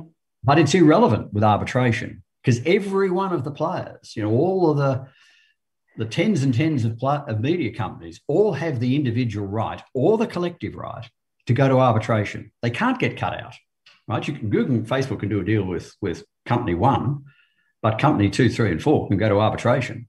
The smallest companies can go to arbitration. Our regional newspapers, of which there's about 180 in Australia, will bargain collectively. They will get together under an organisation called Country Press Australia, and they will do a deal. And the deals that have been done by the top 4 media companies and the next tier and the other ones is just irrelevant. They're there with their own ability to seek arbitration. So arbitration means that you don't have that collective bargaining problem. Without arbitration, you do. Does that make sense? It does. It leaves the question, who picks the arbitrators and what are their metrics for arbitrating, right? So under our code, the arbitrators are selected by our media regulator. We have a media and communications regulator. The media regulator will step in if there's incorrect or inappropriate things done on media. I don't fully understand their complete role. They also are people who allocate spectrum and things like that. So they select the arbitrators. There's criteria about what their backgrounds are in law and economics and things like that. And the parties can either agree an arbitrator, that is the digital platform, or and the media company can either agree an arbitrator. But if they don't agree one, then one gets appointed from that panel that this government body has arranged. So they are independent arbitrators, and the essential criteria is to work out the value provided to both sides, also to take into account the cost of producing the product. And what we've done is chosen a form of arbitration, which is what I think you call in the US baseball arbitration, so that you get one shot, each side puts in their best bid and the arbitrator chooses the best. Now, the arbitrator has an ability to adjust what it considers the best offer. But with baseball arbitration, you don't have you can't put in ambit claims. I mean, if you're way out here and the other party comes somewhere in the middle, they'll get chosen. Also, the ACCC, my organisation, plays a role in that to help advise the arbitrator. So I think we've got it, obviously, given we have a role, I would think that we have got it pretty well covered as to independent arbitration and rules that should bring about an appropriate result. But obviously the arbitration's tricky, but what we're seeing so far is people are doing deals without recourse to arbitration, but that threat of arbitration is very powerful. Mm-hmm. Well, it seems like you need, you're setting prices through a non-market mechanism, right? You talked about the cost of creating the content, the value of the content, but that's not a market determined content. It's presumably a bureaucratically determined. So to me, it raises the question, why do you even need the arbitration? Why not bureaucratically determine what is the proper value of this journalism, which would also allow you to interject other social values, such as it's the kind of journalism we think is serving some public good or public interest or another. Okay, if I could address that. The deals all done so far are deals that have been commercially negotiated. They haven't had yet to resort to arbitration. And what we find in Australia is it's the threat of arbitration that evens up the bargaining power. But the companies usually avoid arbitration because they just don't know whether they'll win or lose out of that. Mm-hmm. So they do a deal, and therefore they've done their own deal. And so far, the media companies in Australia are happy with the deals they've done, so they think they're getting value. if they think they're getting that value, that's fine. I guess the other thing, Phil, I do feel strongly about is in my profession, which is economics, there's someone won a Nobel Prize a long time ago for saying, have a range of objectives and have a range of instruments to achieve those objectives. Now, the code is meant to make sure there's proper payment for journalism. And I think the more you've got that done by the media companies themselves, two of them are government owned, but there's a whole range that aren't, the better. Government's not involved in that. There's money paid for journalism. Once you've got that done through what I think is a commercial process, Phil, because they are agreeing it, then you can superimpose, okay, how do we want to tilt the playing field to new media, diverse media we may be short of? Then government set up a process, put money in, hopefully at arm's length, and achieve the diversity, equity objectives, the social objectives as an add-on. But I think that underpinning of journalism being able to argue its own case and get its own deal is the better way to do it. I don't think I'd want the government doing the whole thing. I see. Great. Well, before we go to questions for the audience, I'd like to give Ben Smith a chance to jump in here and give us his take on the promise or the perils of this approach and what its actual rollout has revealed about the power structure of the global media. Yeah, because I'm not sure I have a take. It's good to see you, Rod, and always fun to talk to you. I think I would love your take on, I think my perception from afar and of what's happening here is that this is driven largely by News Corp using its muscle to beat Facebook up on Fox News, for instance, and Google, and to move the Australian government and have, senior ministers very, very responsive. Is that accurate? Are you basically a Rupert Murdoch minion? Thanks, Ben. I appreciate that question because it was interesting, Ben, when we came up with this idea.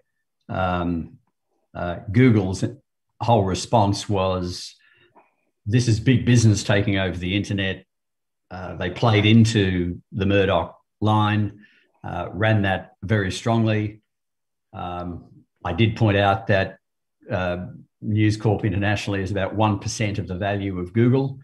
So the idea that, you can say what you like about the Murdoch empire, that's fine, go for it. But the idea of Google's trying to say they're big business and we're the little guy, 100 times bigger. No, I don't think it is right to answer the question, at all. Obviously News Corp has backed the code, as has the other party that played a huge role was The Guardian. The Guardian has a presence in Australia through Guardian Australia. It's got some excellent journalists in it.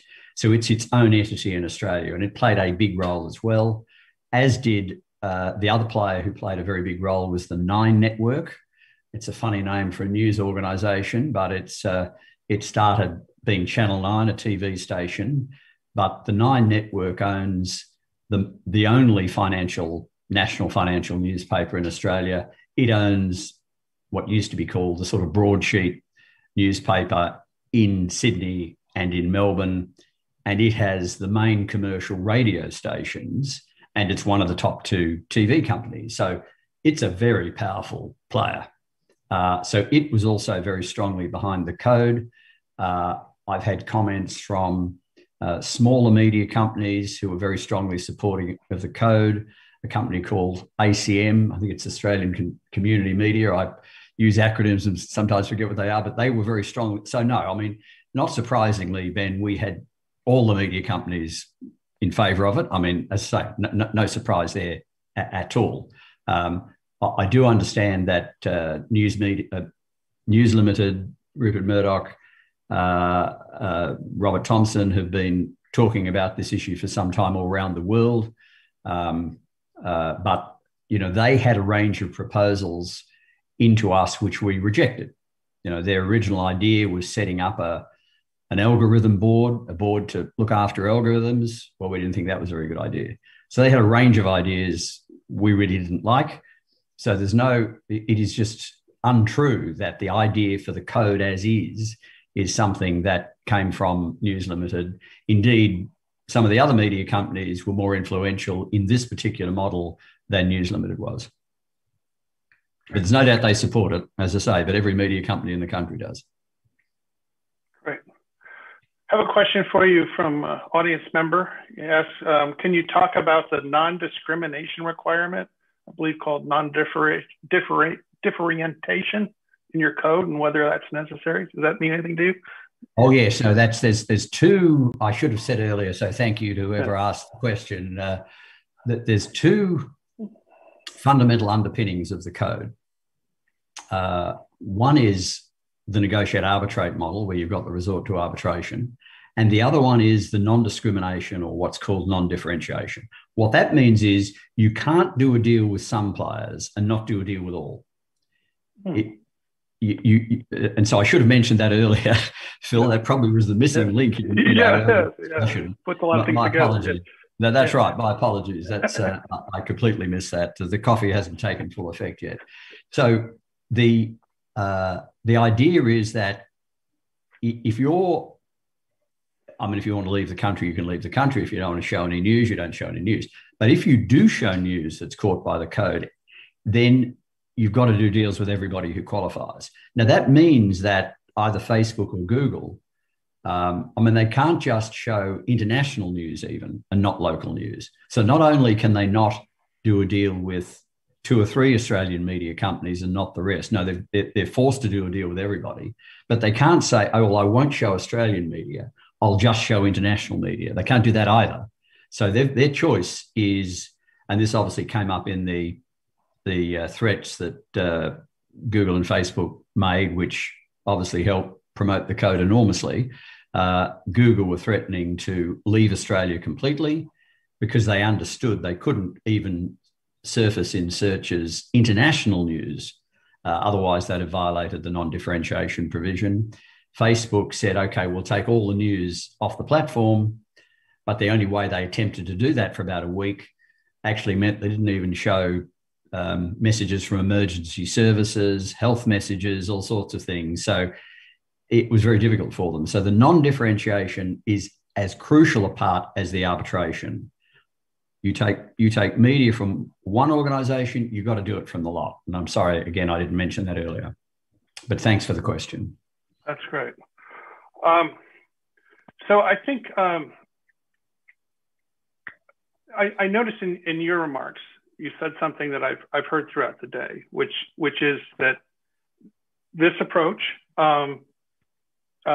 is important and useful, but not sufficient in itself to solve all the problems. And I think as we come to the end of this program, it's worth reflecting that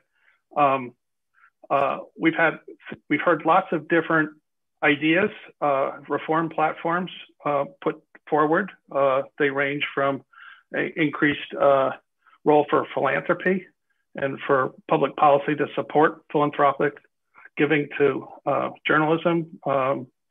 They include the Klobuchar, Cicilline ideas for basically allowing a antitrust exemption to publishers to collectively bargain, somewhat analogously to how they might do it in Australia. But I think everyone has agreed that there's ultimately the need for a deeper structural remedies, and that ultimately some combination of competition policy and privacy policy is going to be necessary to solve the problem. We can find many ways to support local journalism through philanthropic support, but that won't solve the problems of filter bubbles. That won't solve the problem of manipulation. That won't solve the problem of many of the other threats to democracy that are created by the world as we find it in tech platforms. So I think now it's a good time to draw to a close and to turn the proceedings over to my colleague, Jody Brannon, who will wrap it up for us. And thank you so much for everyone who's participated on this panel. It's been a pleasure.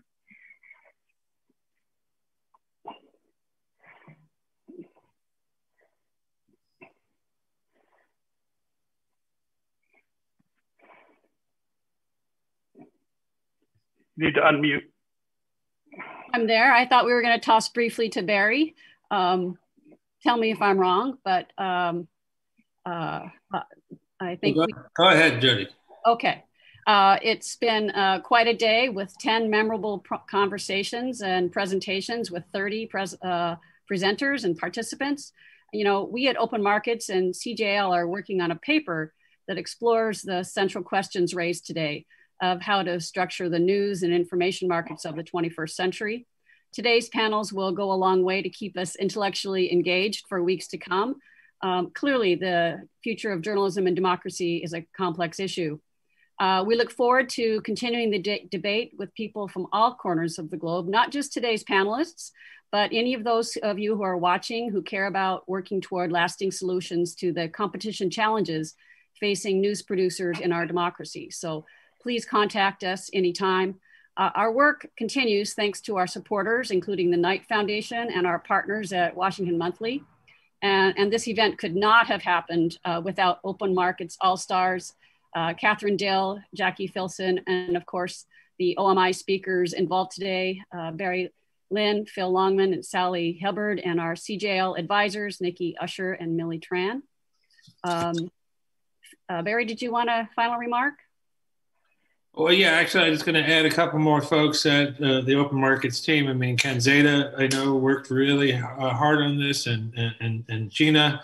Daniel Hanley did yeoman's work on our big documents, which will be coming out shortly, as you mentioned. Claire Kellaway helped. You know, this is very much a team effort. I know everyone actually had their hand in this, and it's, you know, it's that behind the scenes work which really makes an event like this come together. But Harry, is it possible to make one last comment, or is that cheating? Really? Yeah, no, sure. Sorry to do this to you, but I just noticed Phil's comment, and I should have jumped in when he said it. But you know, our recommendations had not just recommendations on the code, not just recommendations on funding for additional funding from the government for specific journalism, funding for the public broadcasters, funding for tax breaks for philanthropic contributions. We also recommended redoing our privacy legislation.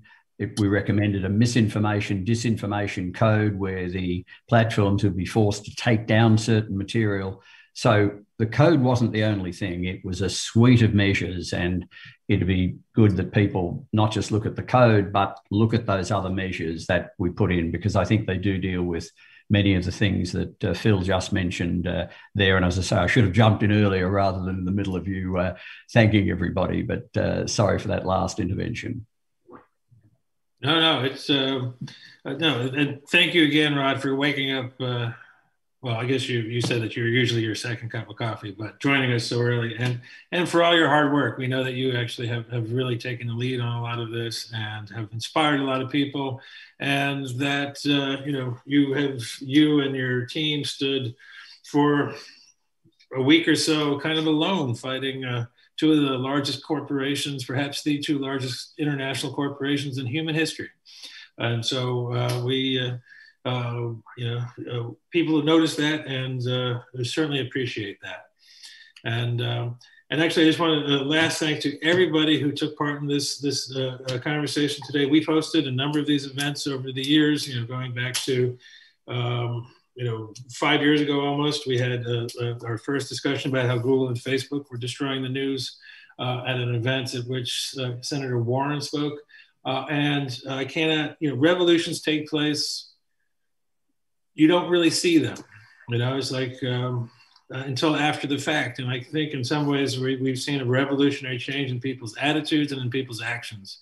You know, even 3 years ago when we had a similar conversation, nothing was happening. And now there's actions all around the world.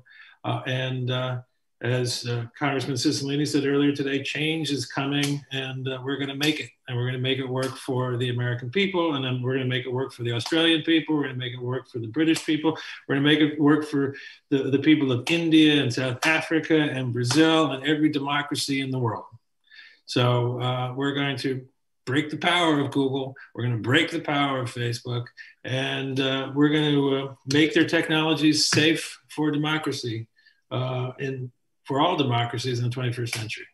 So thank you to everybody.